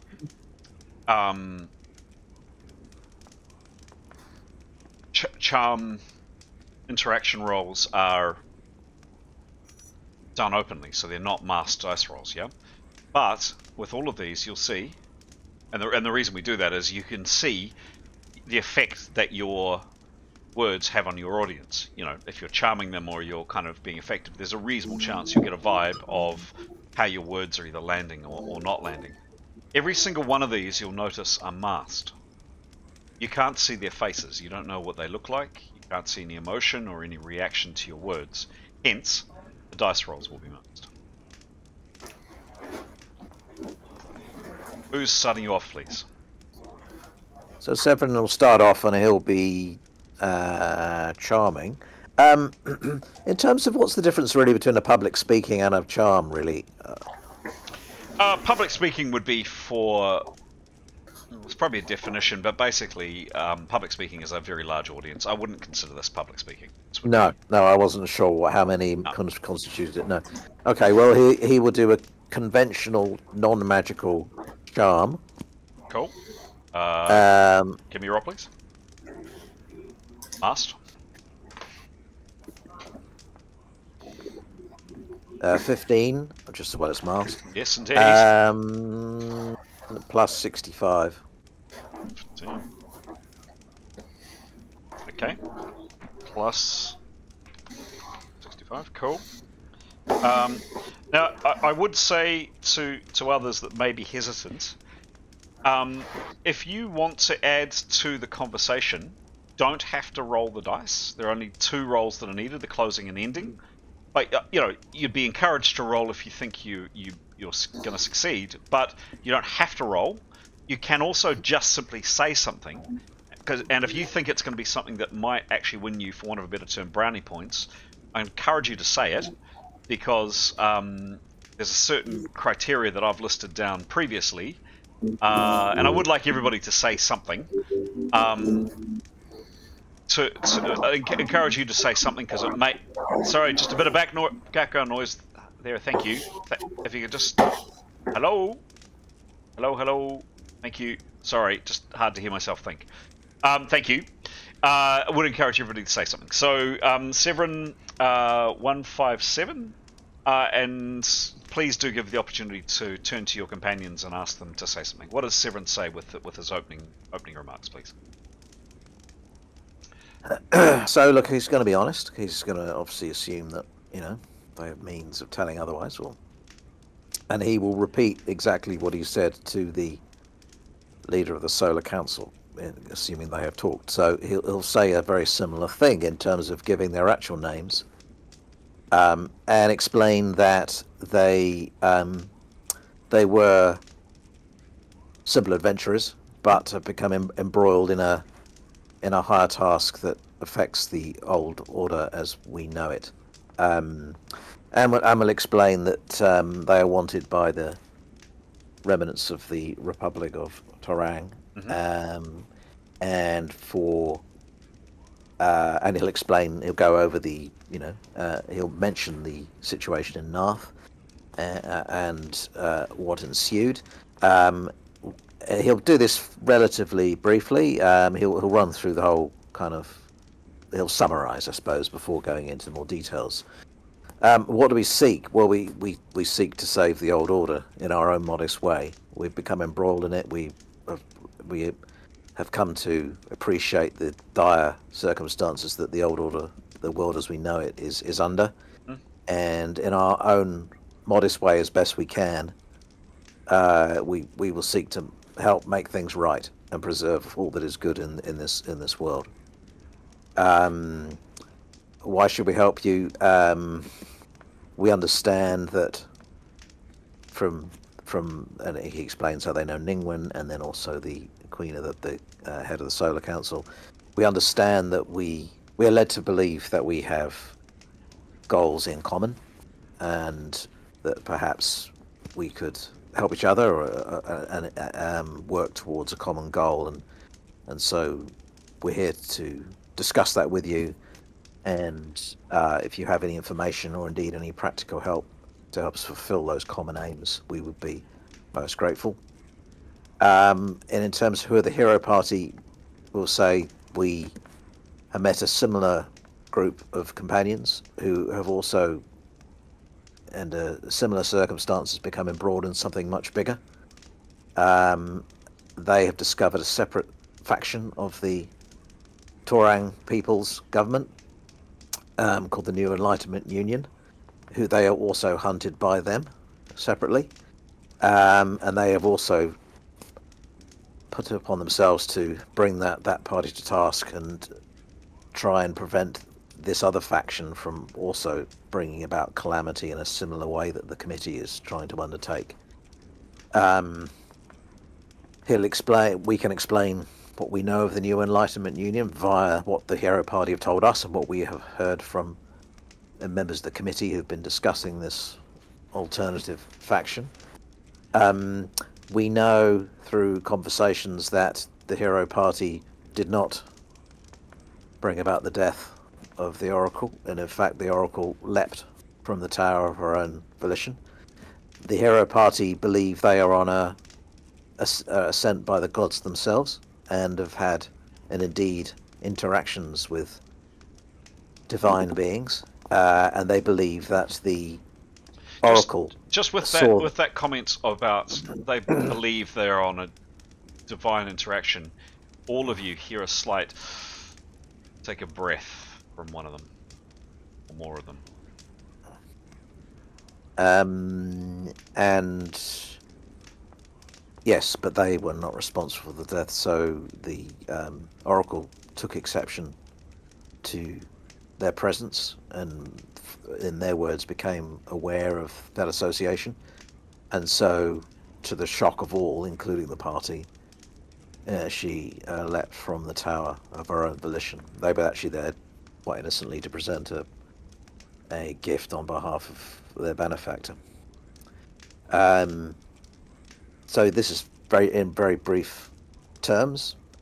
This is why we're here, and we thank you for allowing us audience to discuss the matter. Of course, we're more than happy to go into more detail as you so wish. Okay. Severin, I'll ask you to make a closing roll. What do the rest of you say? And does anybody want to make a roll? Nicholas. Can I? Oh, yeah. Sorry, you go. No, you go, Jetta. I just wanted to sort of... Well, I don't want to talk directly to them because I'm so quiet, but I'd like to whisper to Askell if he could talk. Like, so I can whisper to him and Askell talks to them. Hmm? So I'm whispering to him, like, don't you think that looks a lot like the Hero Party? No. And then I'll just ask if he can say to them, I'm willing to offer the use of my healing powers if they need that, because clearly they've got some terrible facial disfigurements. Oh, no, I wouldn't say that part. That's just privately. But you sure? But I'm willing to, I am grading this conversation. No. Yeah, just to ask Askell to tell them that I can be of use as a healer. Really keen to sort of stop the end of the world and, save the righteous and the heathens. Okay. Oh, and the heathens? No, the heathens I'm with. These ones. I see. Okay. Jada? Comments from others? Yeah, I think if Severin was allowing, I mean, I assume that we were sort of just chiming in as he was going. When he was talking about preserving the status quo, Nicholas would have quietly sort of piped up that, as a humble magic user himself, he believes in the value of magic and preserving it, and finds that Turang's intention to dissolve magic and remove magic distasteful, and would disable many aspects of our culture, and that he strongly believes in the status quo, and that believes that the order as it stands has got so much value. I mean, he's lived a peaceful life, and within the structures and the society that we live in, he does not see the need for change. He'd also, I suppose, when Severin was talking about the Hero Party, would want to just reinforce that their beliefs about the nature of their mission was their opinion, and it was not. We don't share that opinion necessarily, and nor does it reflect on us. They were simply people we associated with, so we wouldn't want to be, their opinions to associate to cast us in a bad light. Okay. Thank you, Nicholas. Anybody else? When Severin's talking about the Hero Party, Gray would probably like to say that the Hero Party is very brave and good, and his favourite is the small one who smells like springtime and rain, and the tall one is very brave and strong and has good legs, but not as good as Gray's legs. Excellent. Thank you, Gray. Excellent. If it's possible behind a mask to see eyebrows being raised, assume the eyebrows are being raised. Thank you, Gray. Lovely. Anybody else? Anybody else game enough to make a roll? No pressure. You don't have to. Only 2 rolls have to be made. But yeah, your call. Not Eskel. If you're feeling lucky enough. No, I don't think it's worth risking. I can give a roll. Are you skills in any form of diplomacy? Oh no, I don't think I am. No, never mind. Or presence. I can hypnosize them. No, it needs to be a skill. It would need to be a skill. Okay. Modified by presence, yeah, sure, but Did Severin talk about the right of Azza? No, I mean, yeah, we could talk about that, couldn't we? Well, I think I was going to repeat what I said to the. True. You haven't done your wrap up yet. I have a plus 27 in presence. Is that a lot or not really? So We've got highest. So the way Rolemaster skills work is if you're unskilled in a skill, so this would be diplomacy, charm, kind of a mixture of kind of all of those, you would have a negative 25 because you haven't got any kind of training or you haven't specialized in the skill. That is offset by your stats. So seduction, which is charm, is Graham, you might have to beat me to it, is empathy and presence. So if your empathy bonus plus your presence bonus is more than negative 25, then you've got a bonus. Otherwise, it's a negative. Up to you whether you want to make an attempt or not. Who's got the highest? I've got plus 27 presence, plus 3 empathy. Well, the reason no skill. The reason Severin's talking is because he's got quite a lot of charm. The most. Yeah, can you do both rolls? Yeah, that was the plan. All right, yeah, cool. Only playing the stats really, but yeah. Cool. Don't have to play the stats, of course. You can do whatever you want. Askell, do you say or do anything, please? No, I don't think Askell's got much to contribute. Okay. Yeah. He's got to say something. No, he doesn't. Yeah, he does because Chris is waiting for something. Chris, say something. Kind of nice. This is kind of an important conversation, and I am grading. It'd be kind of nice if Askell contributed something. Yeah, just try for something. He's listening for something. We don't know what. I have to think on it then. I honestly can't think of what to say. Okay. They compliment their lovely faces. Can I? One thing I think that Askell would be aware of. Do you want a suggestion? Nicholas was basing his magic comment based on knowing the principles of the Empire of Turang, which is getting rid of magic and getting rid of other races, and Askell's half-elven, so maybe he could speak to that. I don't know.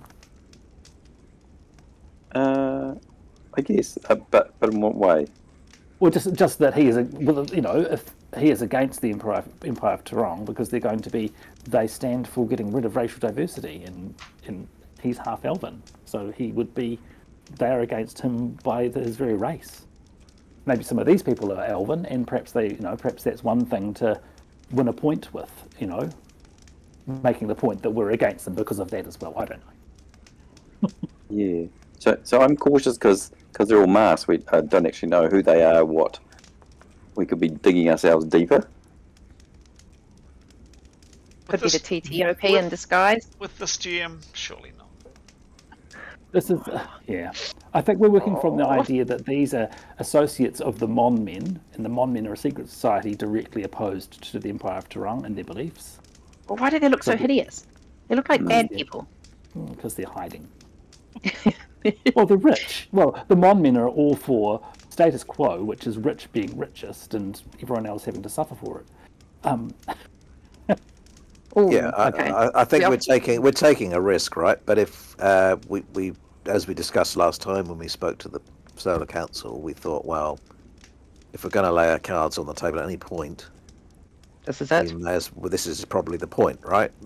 We wouldn't normally do that, but this time, because Ningwen recommended this lady, the Solar Council, and the Solar Council has referred us onto these people, we can only assume we must have something in common. We might be horribly wrong, right? But if we don't do it now, I can't think of a better moment, since we know the Monmen will probably share some aims, but they're out for themselves as well. But if so, we are. It's a risk, but it's probably one worth taking because we need intel from them anyway. Askell, any comment? No pressure if you don't. I mean, I don't want to put anybody under pressure. If you want to leave it, no problem. And I'll ask for Graham to sum up. Just making sure that everybody's got a chance in the spotlight. No, I'll leave it for Haskell. He'll stay. All right. Plate lip. Okay. Back to Severin to kind of... Oh, and does Tanya say anything? No. Okay. Severin, a bit of summation, please. And this, by the way, make this roll really, really good. Please. Oh, no. Don't forget it's masked. 86. Yes. Oh, masked. Damn. Plus 65 again. I think in the summary he's gone through everything he said to the head of the Solar Council, and he said already if they want more detail, I'd happily give it. He would say, I suppose first and foremost, what we seek is information to carry through this task, which we believe is in anybody's interests who takes some joy in the world in which we live. As you see, we are a disparate bunch of people who have come together under one cause, and for different reasons we care passionately about what we're doing, whether it's because we have served in a train of command, a fixed train of command, and know the value of discipline, or whether we are from different races who've faced persecution, whether we are from privilege and wish to see that privilege maintained, whether we are skilled in magic and wish to see the continuance and magic thrive in this world. For so many reasons, we've come together because we value society and the way that it works and everything that's within it. It's as simple as that.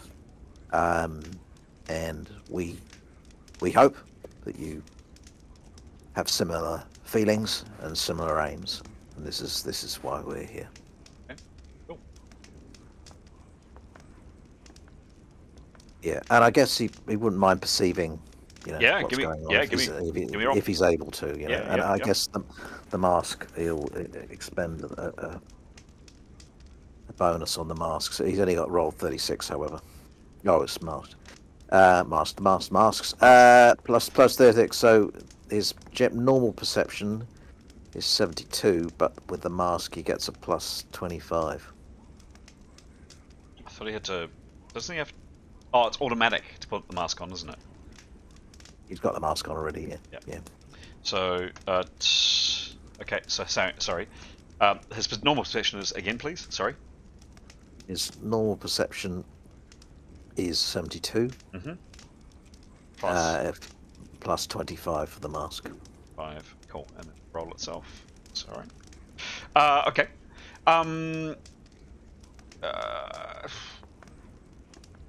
No, he really doesn't see or hear anything untoward. Oh, maybe one thing. Possibly is there... Down here... Can't see where I'm pointing. Can't, but you can if I do this. Down here at the very back wall, there might be the very faintest outline of a doorway, kind of carved into the rock, very cunningly carved into the rock. Hard to see, but other than that, Severin, no, you can't see anything else. There's the faces in front of you are masked. A lot of masking going on, so you really can't read what's happening. So there's a pause, a very long, feels like a very, very long pause. Feels like an eternity. And the person who had originally stood up to speak, I forgot to say, had sat back down. This person stands up again. And this time they take several steps closer towards you. Come to here. And there's a pause.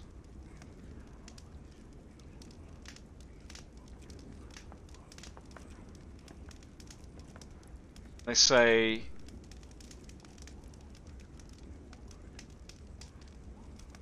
"We thank you for your words.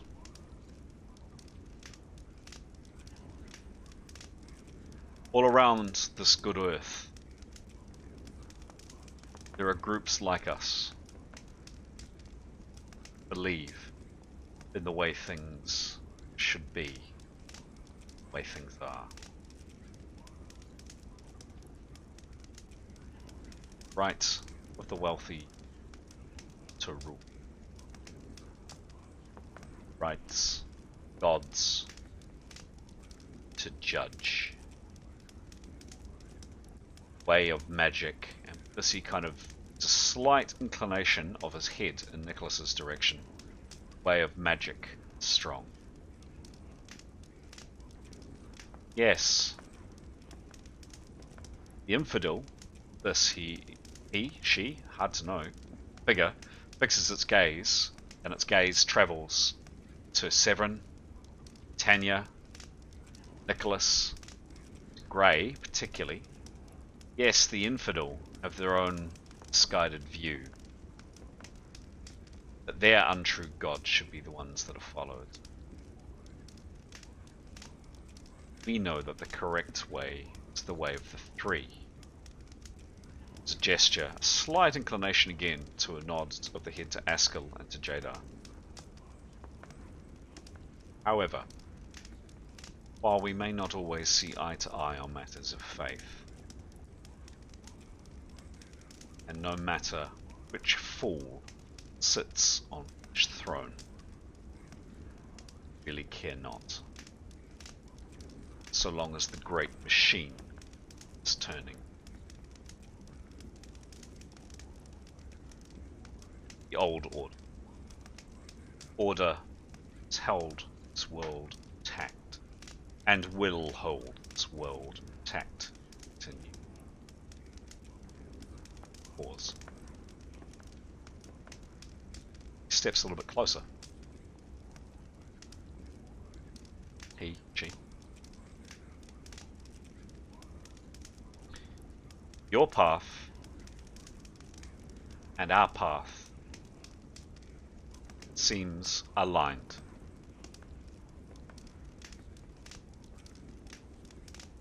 Seem to have a common foe. But do you truly believe?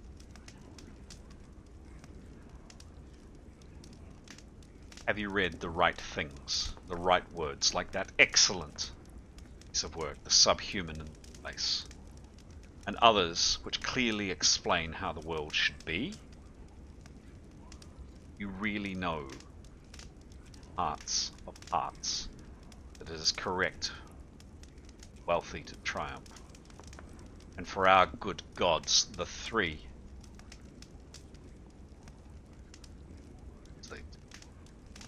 Do you believe? Can you prove it? Wish to help you.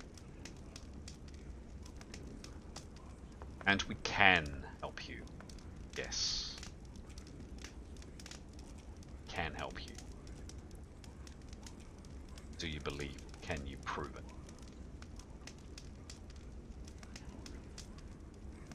At least once a year, we, in this order, fulfill the reaffirmation of those that believe the right of the rich.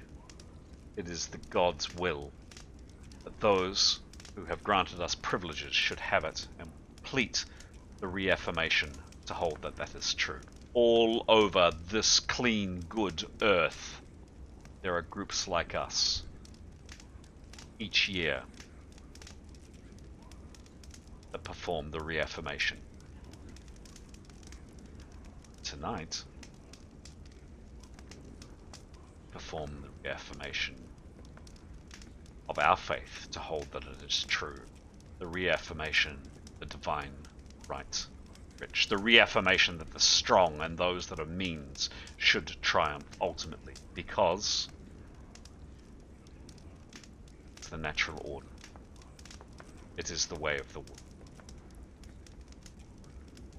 Tonight, we host our reaffirmation here.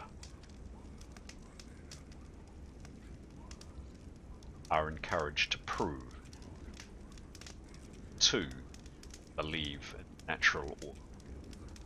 He moves forward to the plinth here, quite relatively quickly, pulls the cover off the plinth, and lying on the plinth is a knife. Very plain knife. Flash it all. He, she, it picks up the blade and walks over here.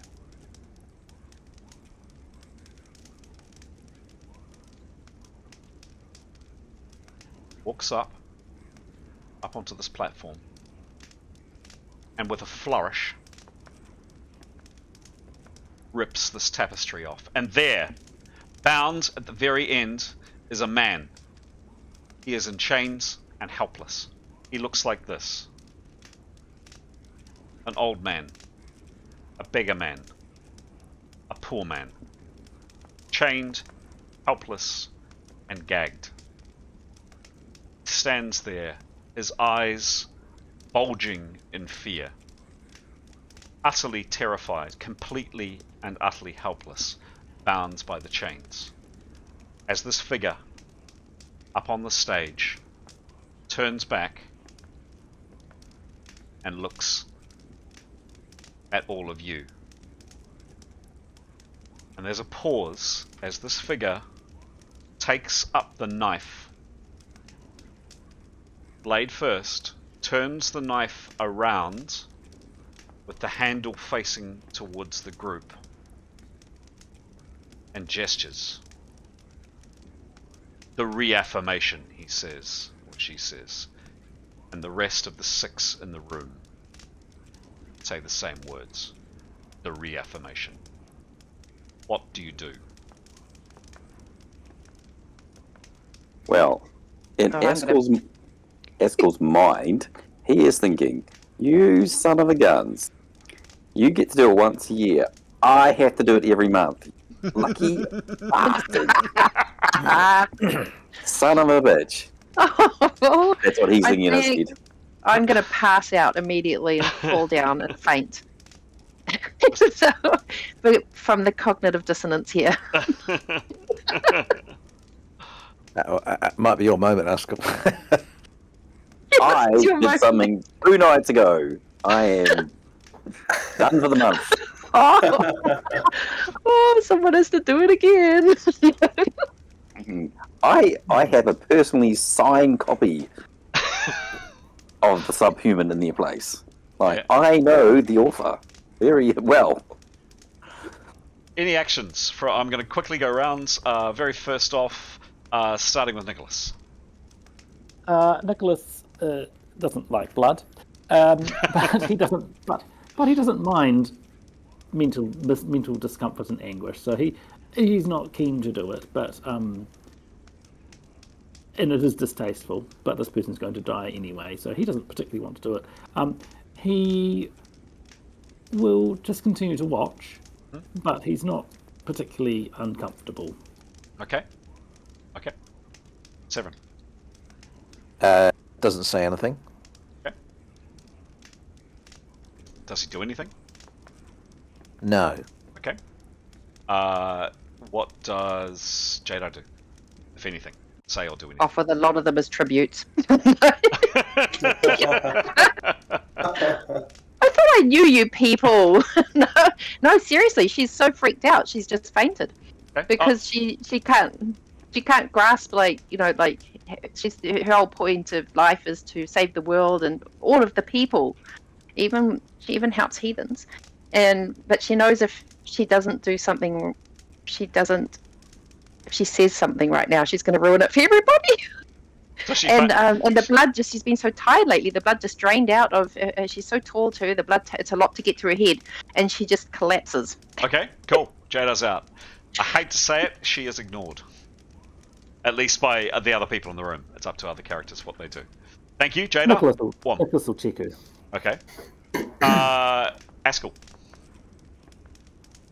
Once again, he looks around the group, looks over at them. It's like, you bastards. Does he say that? No, he's definitely thinking it. Okay, cool. Gray, please.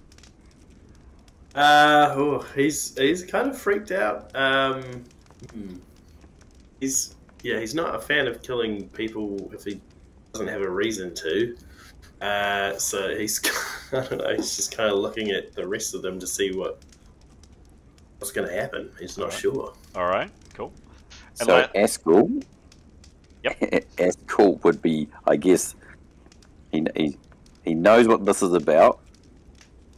It's at the far end of the reaffirmation. But I guess he's looking at, like, he's got the group party of obviously never ever been exposed to this, never done this. Askell has. He's very torn. Okay. Tanya, please. You know. Again, she's not doing anything. Oh, sorry, I cut you off there, Askell. Nothing from Tanya. Okay. Askell, any actions? Once, twice, gone? Okay. So the person on stage, again, kind of proffers the knife in your direction. None of you move. Bray is kind of looking around. Nicholas, you're checking Jada, who's fainted. It's kind of indecision around. Figure pauses again for a third time, proffers the knife. Nothing. Turns back to this utterly terrified, helpless man up on stage. Grabs his head back and cuts his throat. There's a gout of blood. A gurgle. Sickening choke as this pitiful individual breathes his last slit throat. His head falls forward. Figure on stage drops the dagger and walks back, takes a seat, and the second a person's backside hits the chair, there is just simply two words said by everybody. The reaffirmation. There's then a pause, and this figure here gets up, comes forward a little. They reach into their cloak. So this figure, where are we? This figure here. And they say the following. Different voice this time, different sounds in your heads. The following. You did not take part in our reaffirmation. It is ultimately choice. You have asked for our help.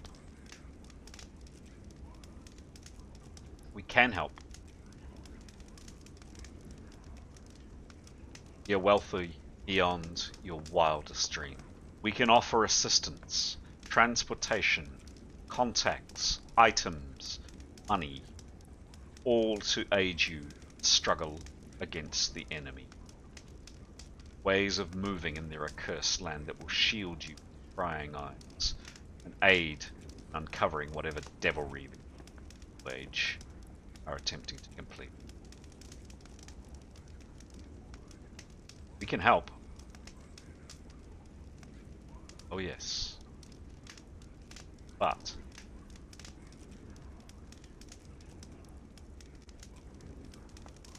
we ultimately need to decide if you are worthy.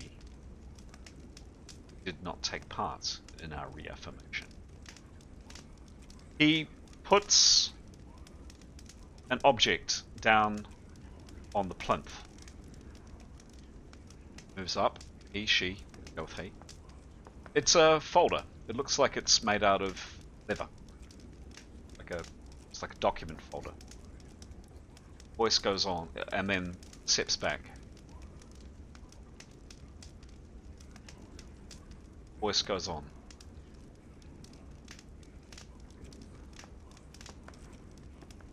We ultimately need to decide if you are worthy.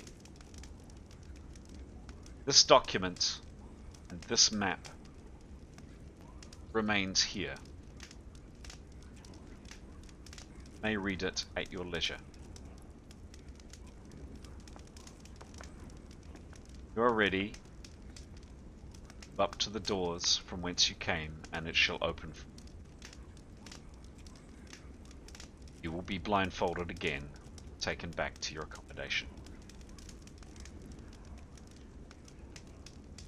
Tomorrow night, same time as tonight, same man will come to your accommodation. And should you wish to be tested, bring you back here for your answer. But if you do not wish to be tested, you will be left to your own devices and the fates. Think wisely. With that last word, wisely, all 7 of them get to their feet, and as one, move to the back of the room, silently, utterly silently. You are right, 7. There is an opening there. A door in the stone opens, and one by one, they slowly exit through that door, and the door closes silently behind them, leaving you with 7 chairs, a slaughtered man tied to the front, manacles and chains, and a plinth, a leather folder on it. What do you do? Well, should we read the folder? Yeah. Don't heal the guy, you guys. Let's park other conversation for the moment, and maybe somebody could read out the folder, and the rest of us could listen, so there's more chance of us. Actually, I'd like each person to take a page, please, if that's all right. You. Cool. Who would like to kick us off? Coming into Discord chat now. Nicholas will check on Jada as well, just to see if he can revive her. Yes, Jada, you come too. Nicholas is standing over you. Oh, damn. Maybe we were Oh, I'm so freaked out. All Gosh, right. she's dead. Any actions from Jada as she comes too? Someone's father, someone's brother. Totally. Son. Totally. Do you feel good about yourselves, people? I don't know. You tell me. Who would like to kick off, please? There's a document now in main chat. Who would like to open it up and start reading? I'll start. Sure. Okay. Go for it. Jewel Island and Tikos arms shipment. The task. In 8 days' time, on Queen's Day, 2nd year's end, 2 large disguised Tikos cargo ships will stop at Jewel Island in the archipelago of Mournshade, South Katana Sea, to collect a reportedly huge shipment of weapons, poisons, and other tools of terror and mayhem. The stockpile has been quietly accumulated for many, many months, and it's understood this cache will be distributed into a wide number of Tikos cells scattered around the Sea of Kantana and Valderukon land. Blimey. The land of the mercenaries, the Sea of the Nomikos, and potentially the Sea of Sagasta. This cannot be allowed to happen. You will go to Jewel Island, find the stockpile of weapons, eradicate all you find there, and then signal for our cargo ships to come and collect the shipments and extract you from the island. Oh, one last thing. There is an object in the folder. Well, actually, accompanying the folder, I forgot to mention. It looks like... I'll put that back on. 1 second, folks. Just 1 second.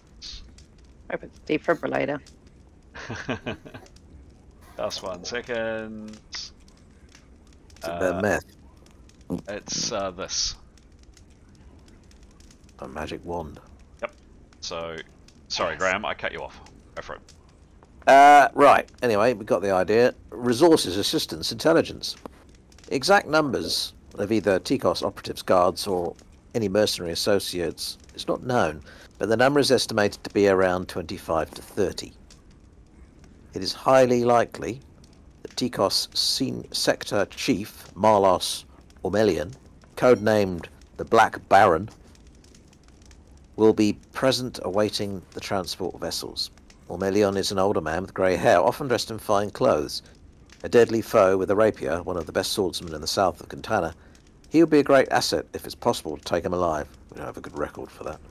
8 weeks ago, our informants have told us that Ormelion met and provided support to Torvash Pipalis and the remains of an expedition in the free city of Landania. Ormelion will certainly have more information. If he can be taken alive, a very dangerous prospect. We will transport you to and from Jewel Island. Travel time from Jebel Ritana to Jewel Island will be around 3 days, cruising at a height of... You will be given this signal rod. One of you will need to adapt yourself to its use. It allows the user to cast a wide array of light of any colour and can be seen up to 10 miles long from the rod. Whoever casts this spell for you needs to make its colour red. Our ships will regularly scan the sky with eyeglasses and other means will be looking for your sign. Once spotted, our ships will arrive to collect you in the shipment. The rod is returned to us. Once you are back on board, further instructions, and depending on how well you do, further aid, transport money, contracts, etc. may be provided.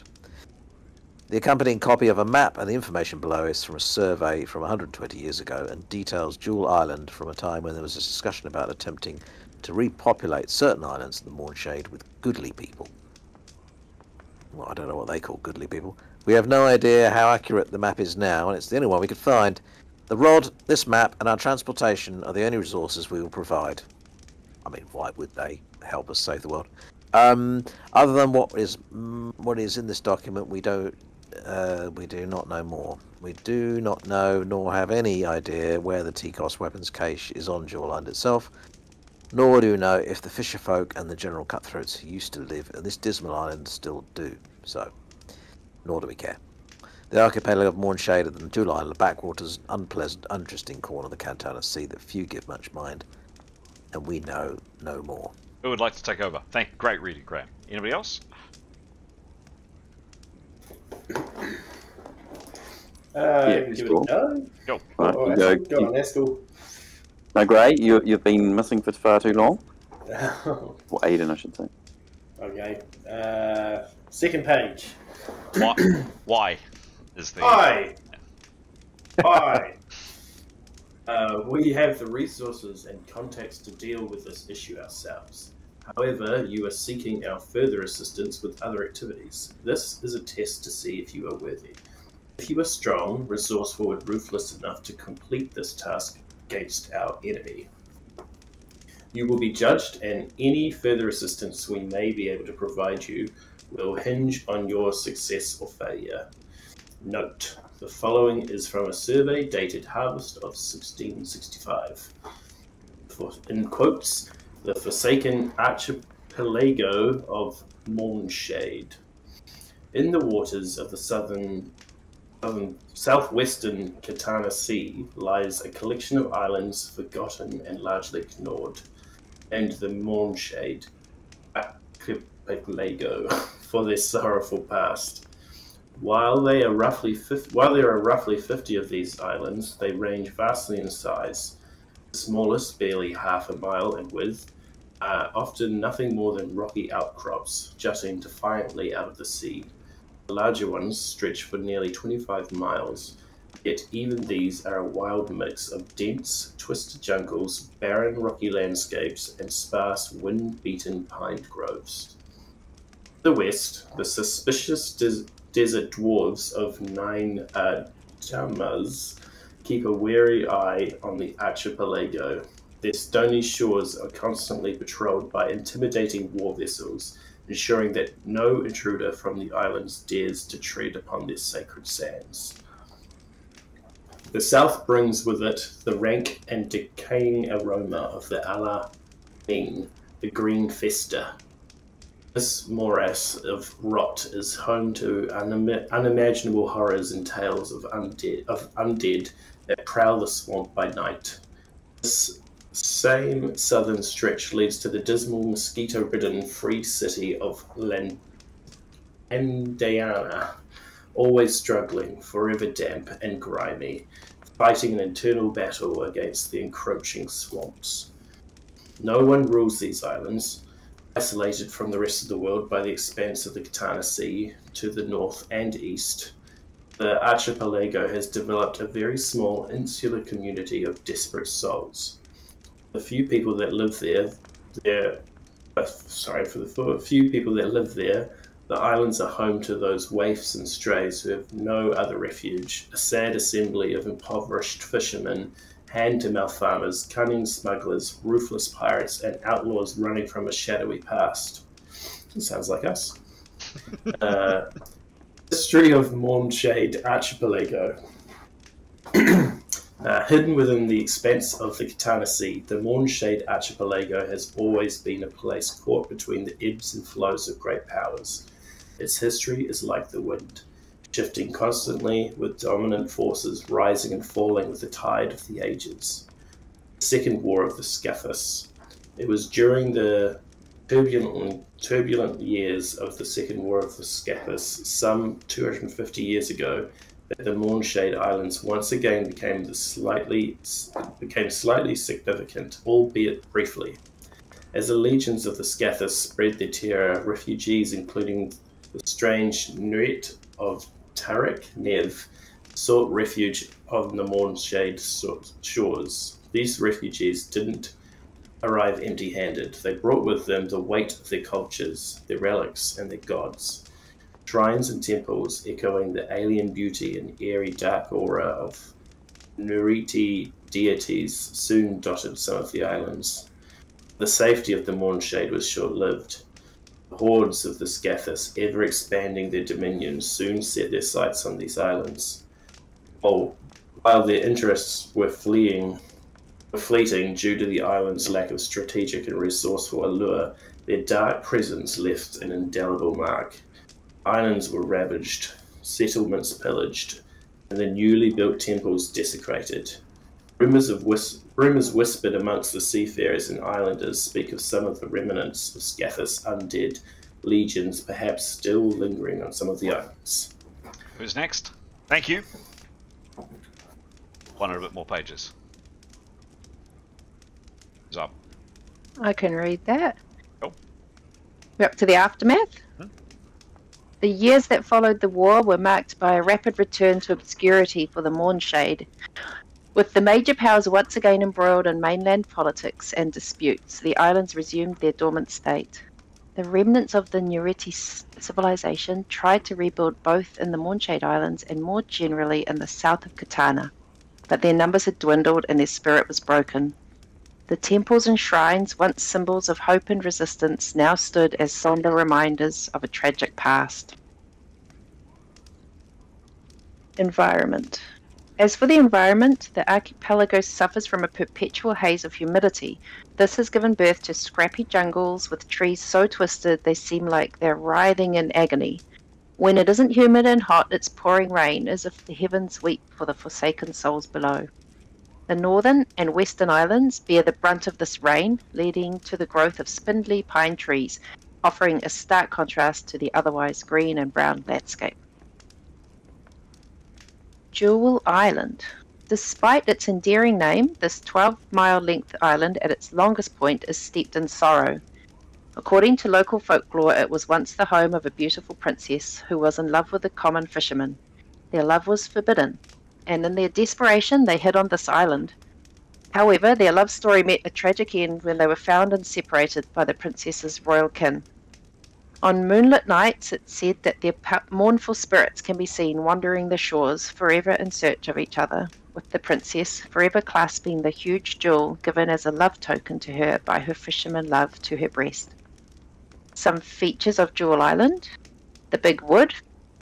Dominating the north landscape is the Big Wood. The heart of this forest is a reasonably dense jungle, with thick vines, underbrush, and overhanging canopies that particularly block out the sun. The periphery of the Big Wood gradually shifts from the suffocating jungle to wind-beaten pine groves. These pines, gnarled and twisted from the relentless wind, stand as sentinels on the edges of the forest, their needles often creating a soft carpet on the forest floor. Safe Harbour. To the north lies Safe Harbour, a misleading name for an inlet that, while providing refuge from the turbulent sea, hides its own dangers, with shifting sandbars and unpredictable currents. Nearby, separated by a narrow stretch of land, is Trout Lake, a brackish body of water. The lake's waters are still, reflective, and are said to be teeming with fish, a vital food source for any soul brave enough to settle on the island. Some scattered fisherfolk scratch out an existence here. Deep Cove. On the western flank, the rugged coastline is broken by the deep inlet of Deep Cove. Surrounded by deep cliffs, this sheltered area once might have been an ideal place for a settlement, offering protection from both weather and unwanted eyes. Someone else want to have a turn? We're up to the western swamps.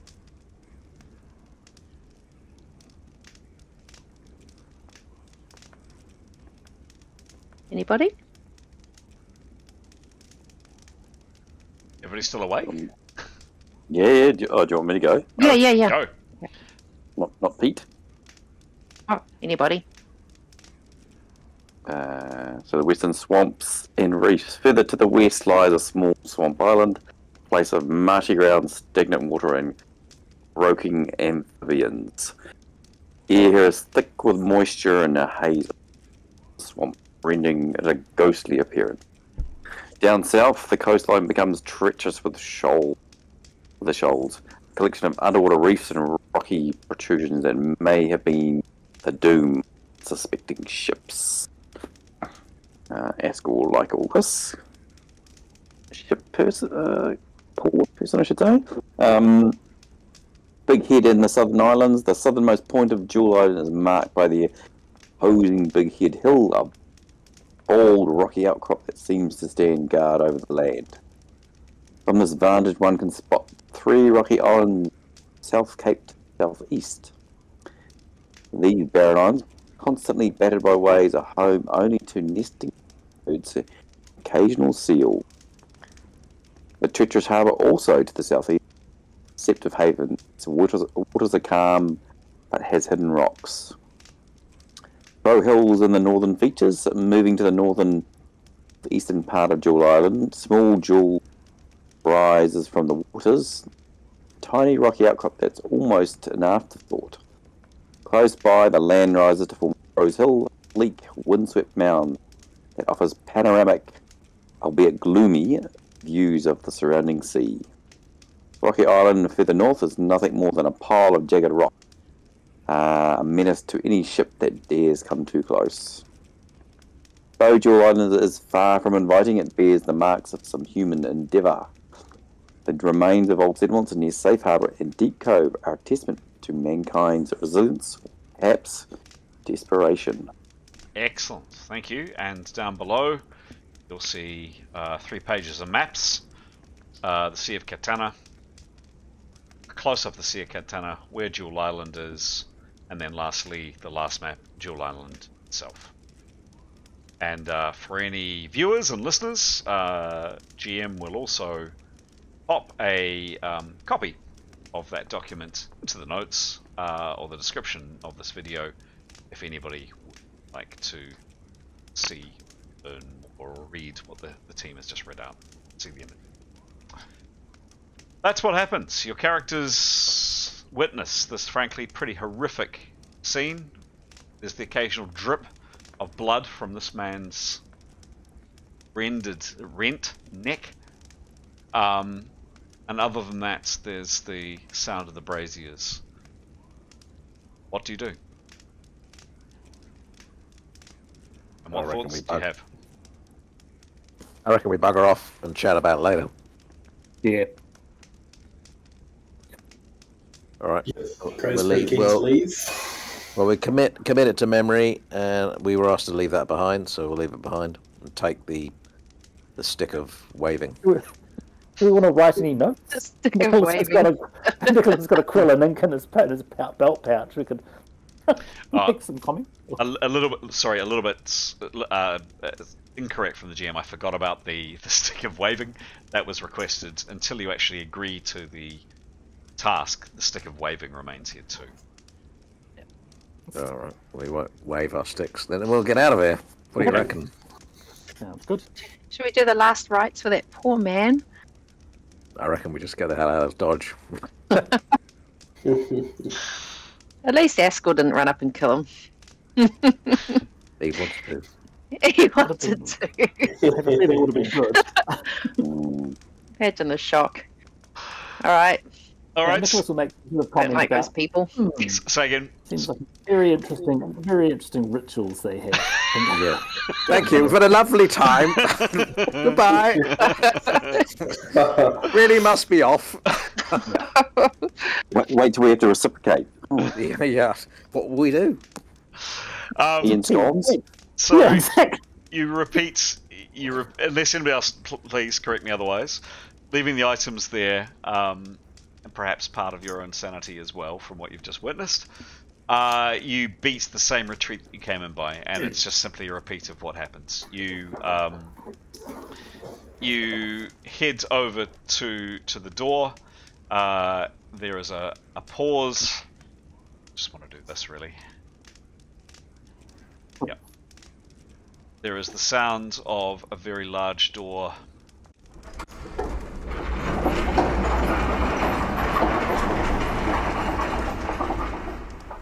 opening. Your blindfolds are checked, and you go through exactly the same procedure. By the sounds of it, the same man as well, the same voice. Very calm, very reassuring, very bland, very grey, leading you back exactly the same path that you trod previously, up into finally what you would term what feels like above ground, and then kind of out, and the sounds of the city begin to envelop you again. The reassuring sounds of the city, and the sounds of that terrible place, the braziers, etc. fade. You're taken back to your accommodation. You've been away maybe probably 2 to 3 hours, so now it's all told it's probably about 10:30 going on for 11 o'clock. You head back to your rooms where you started out. Anything you say or do? Well, I think maybe when we're on the outside. Yes. Before we get into the room, maybe have a bit of a huddle. Yeah. What the fuck do you make of that? Yeah. Oh my gosh. So Severin's thinking. I think about becoming a communist. Anyone in? We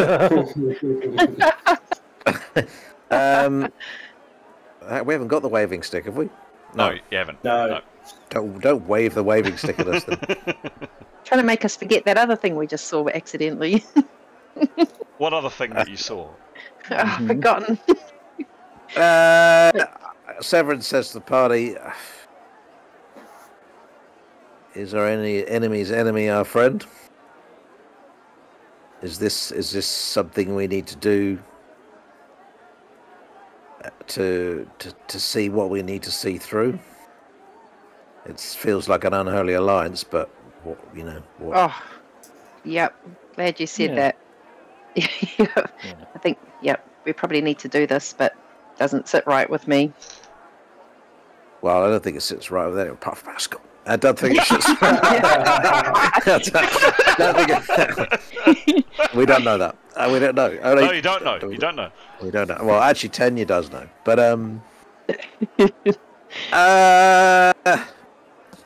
yeah. I mean, How about I wouldn't blame anyone if they wanted to turn their back on this endeavour now. What do you all think? Oh, no, let's do it. But after we've saved the world, they're the first ones we're going to kill, okay? They're on the list. So Askel would probably pace the room, and then I think he would talk to us like, we need to think very carefully about this, and he will do quotation from experience, quotation marks. So I have heard. Yes. He would probably discourage us as a group to do this. Of you probably don't know the people you're getting into bed with, and it's probably not a good idea. It may be another way to achieve our ends. You don't want to be, what's the word, damned for the rest of eternity to reaffirmation.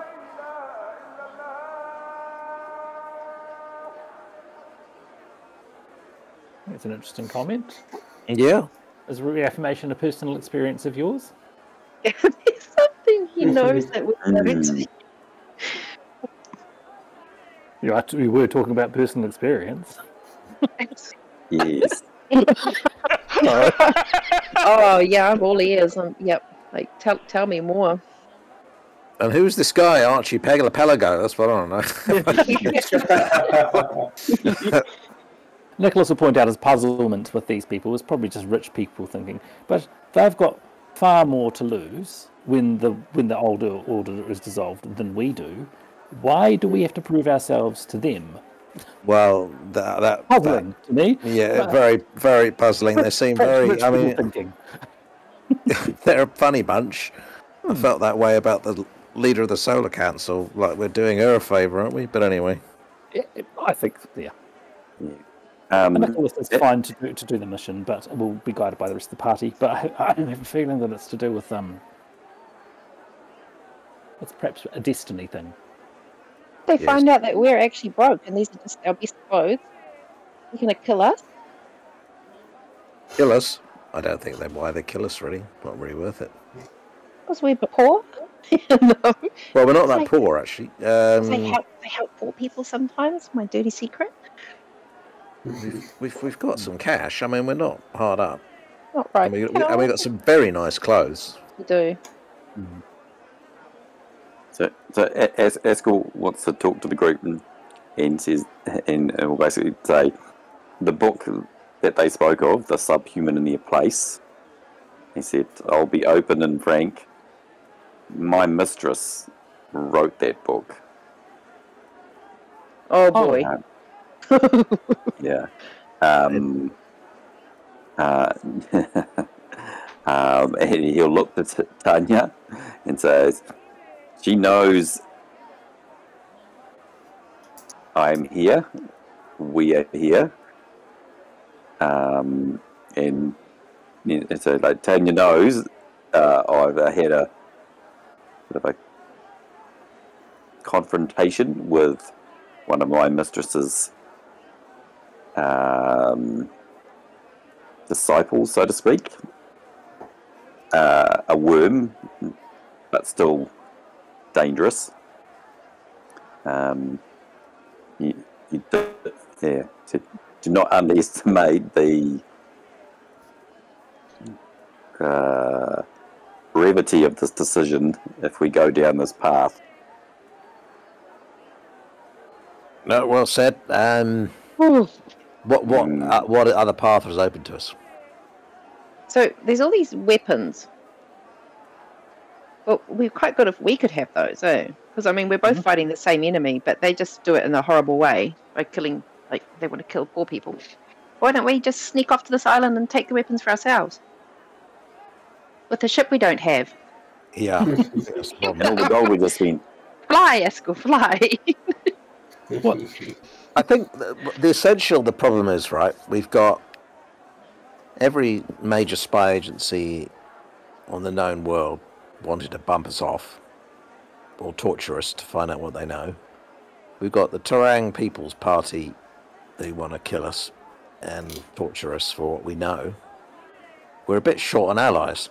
I mean, even tactically. Like we don't have many. So yes, I don't think we want to get into bed with these people. But these people will take us to where we need to get to if we intend to complete this mission. And given we've got to get to these islands, God knows where to then intercept Pipalis, down to some frozen wasteland across a continent. How were we going to do that with all the spy agencies of the world after us? We fear to even use navigator columns, and with between 200 or 300 GP each. All I know is that after we've read all that out, there's no way Chris is not sending us there. Exactly, and also the unseen eye in the sky spent a lot of time writing that document. And also, and we're going to his house, and he might serve us Cheerios or something when we get there. So, I'm just, I mean, don't push it. Don't push it. I think Eskel makes a very good point about them. We don't want to tie ourselves to them, but I think that we also gave them a message by not murdering that old man that we're not going to go down their way. We're not going to be doing that information stuff. I think that Nicholas personally would feel that, if there's ever that choice again where we commit ourselves to something, then we avoid it. Yeah. Do we just say, look, we're not going to kill any poor people because it's wasting our time, our precious time? Do we just make some general excuse of why we never do it? Bit busy.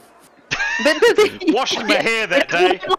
Like touching them, they're dirty. What does Eskel think of that? Do you think that's a plot? I think we did send a message. They were quite clear what they expected of us, and we unanimously would say no. Oh, you were wavering. The GM was fascinated with how you behaved, but some of you were wavering. But you did say no. Or you said no. Yeah. So what does Eskel make of that? With his knowledge of this group, does he feel comfortable that that's enough to send a message? Because I do think we ought to go on this mission. But Eskel is concerned, and he talked it this way of once they get into your head, almost literally. I don't know how you get them out of your head or what they want you to do. It's one of those, you've signed up to the mafia.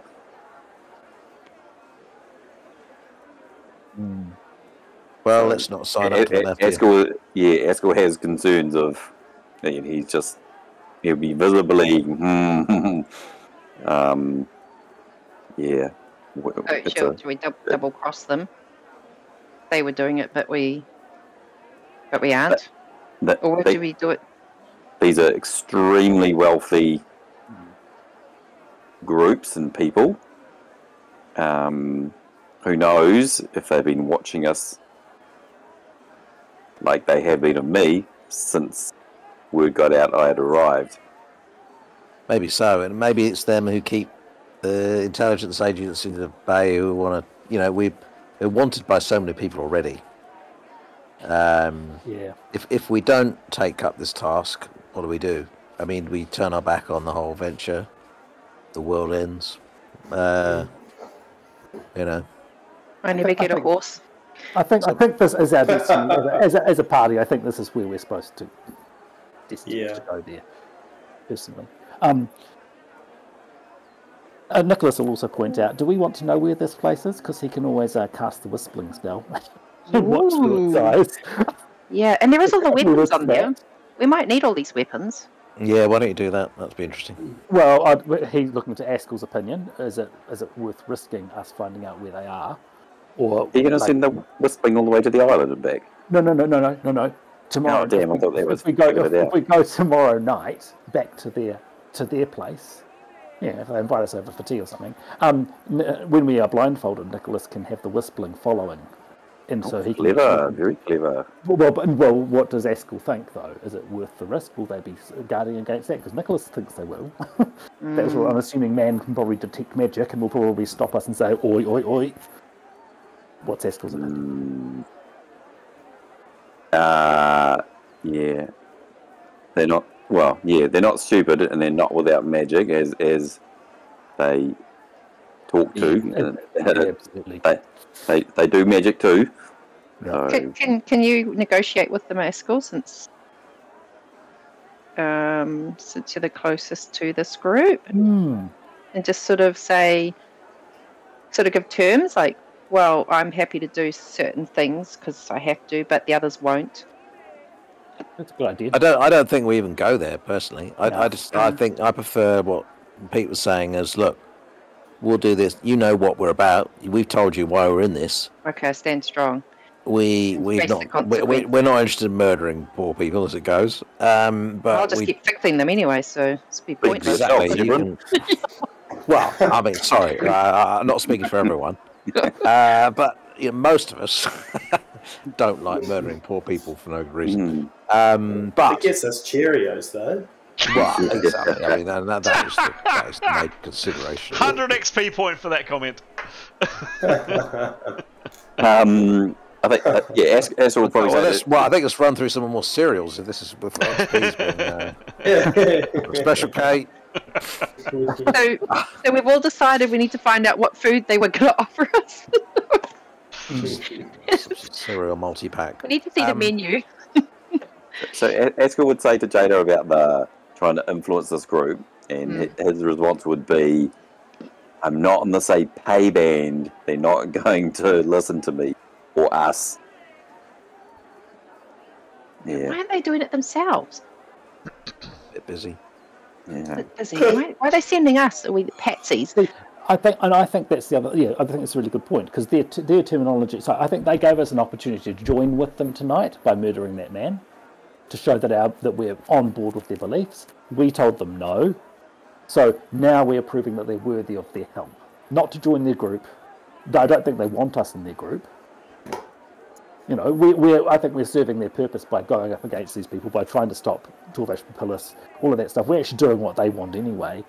We just have shown them that we're not interested in being part of their group, part of their team. But they'll still want to aid us, and I don't, So we can't kill them and go get these weapons for ourselves? I think they'll be really well protected. So Nicholas personally would value Askel's opinion, but still feel that this is a mission that we should do, but not meaning to go against what he's advising. But for various reasons, feels that's what we should be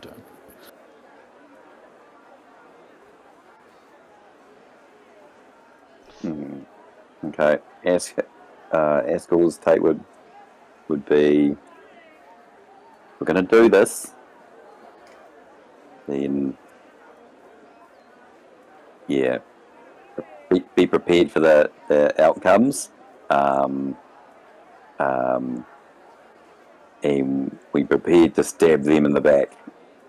Oh yeah. Don't trust them. Trust them. No way. And where we can, use all our wits and leave as little trace of ourselves as possible.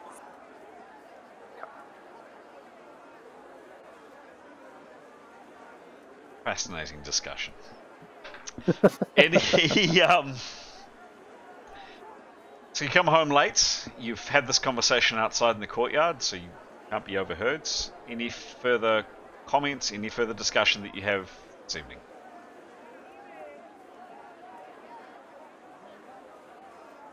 No. Well, no.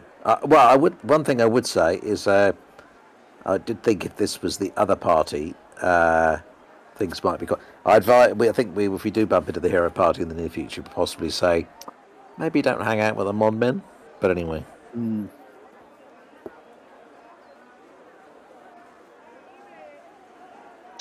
All right. You come back inside into the Grand Bazaar Lodge. Cheery, nice, warm place full of people that are laughing and smiling and not cutting each other's throats. It feels like coming home. It's nice to be back, and after what you've just witnessed and the conversations and frankly utter underlying menace of that experience, it's nice to be back inside in familiar surroundings. You head to bed that evening. Most of you have some pretty unsettling dreams. And that is where we're going to leave it for this evening. Hope you enjoyed it. Oh. God. Very good. It was really cool. Sort of confronting. I miss Bostrod. He would have sorted all this out. Bostrod was very straightforward. I'm still only halfway through listening to that. I still want to finish that. It sounded so cool. The Exorcist. Oh yeah, 5.5 hour epic.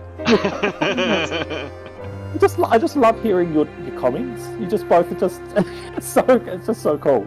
The wonderings about the situation and then the okay. Love it. Welcome back, Aiden. Nice to have you. Peace. Welcome back, Aiden. I faded a little bit at the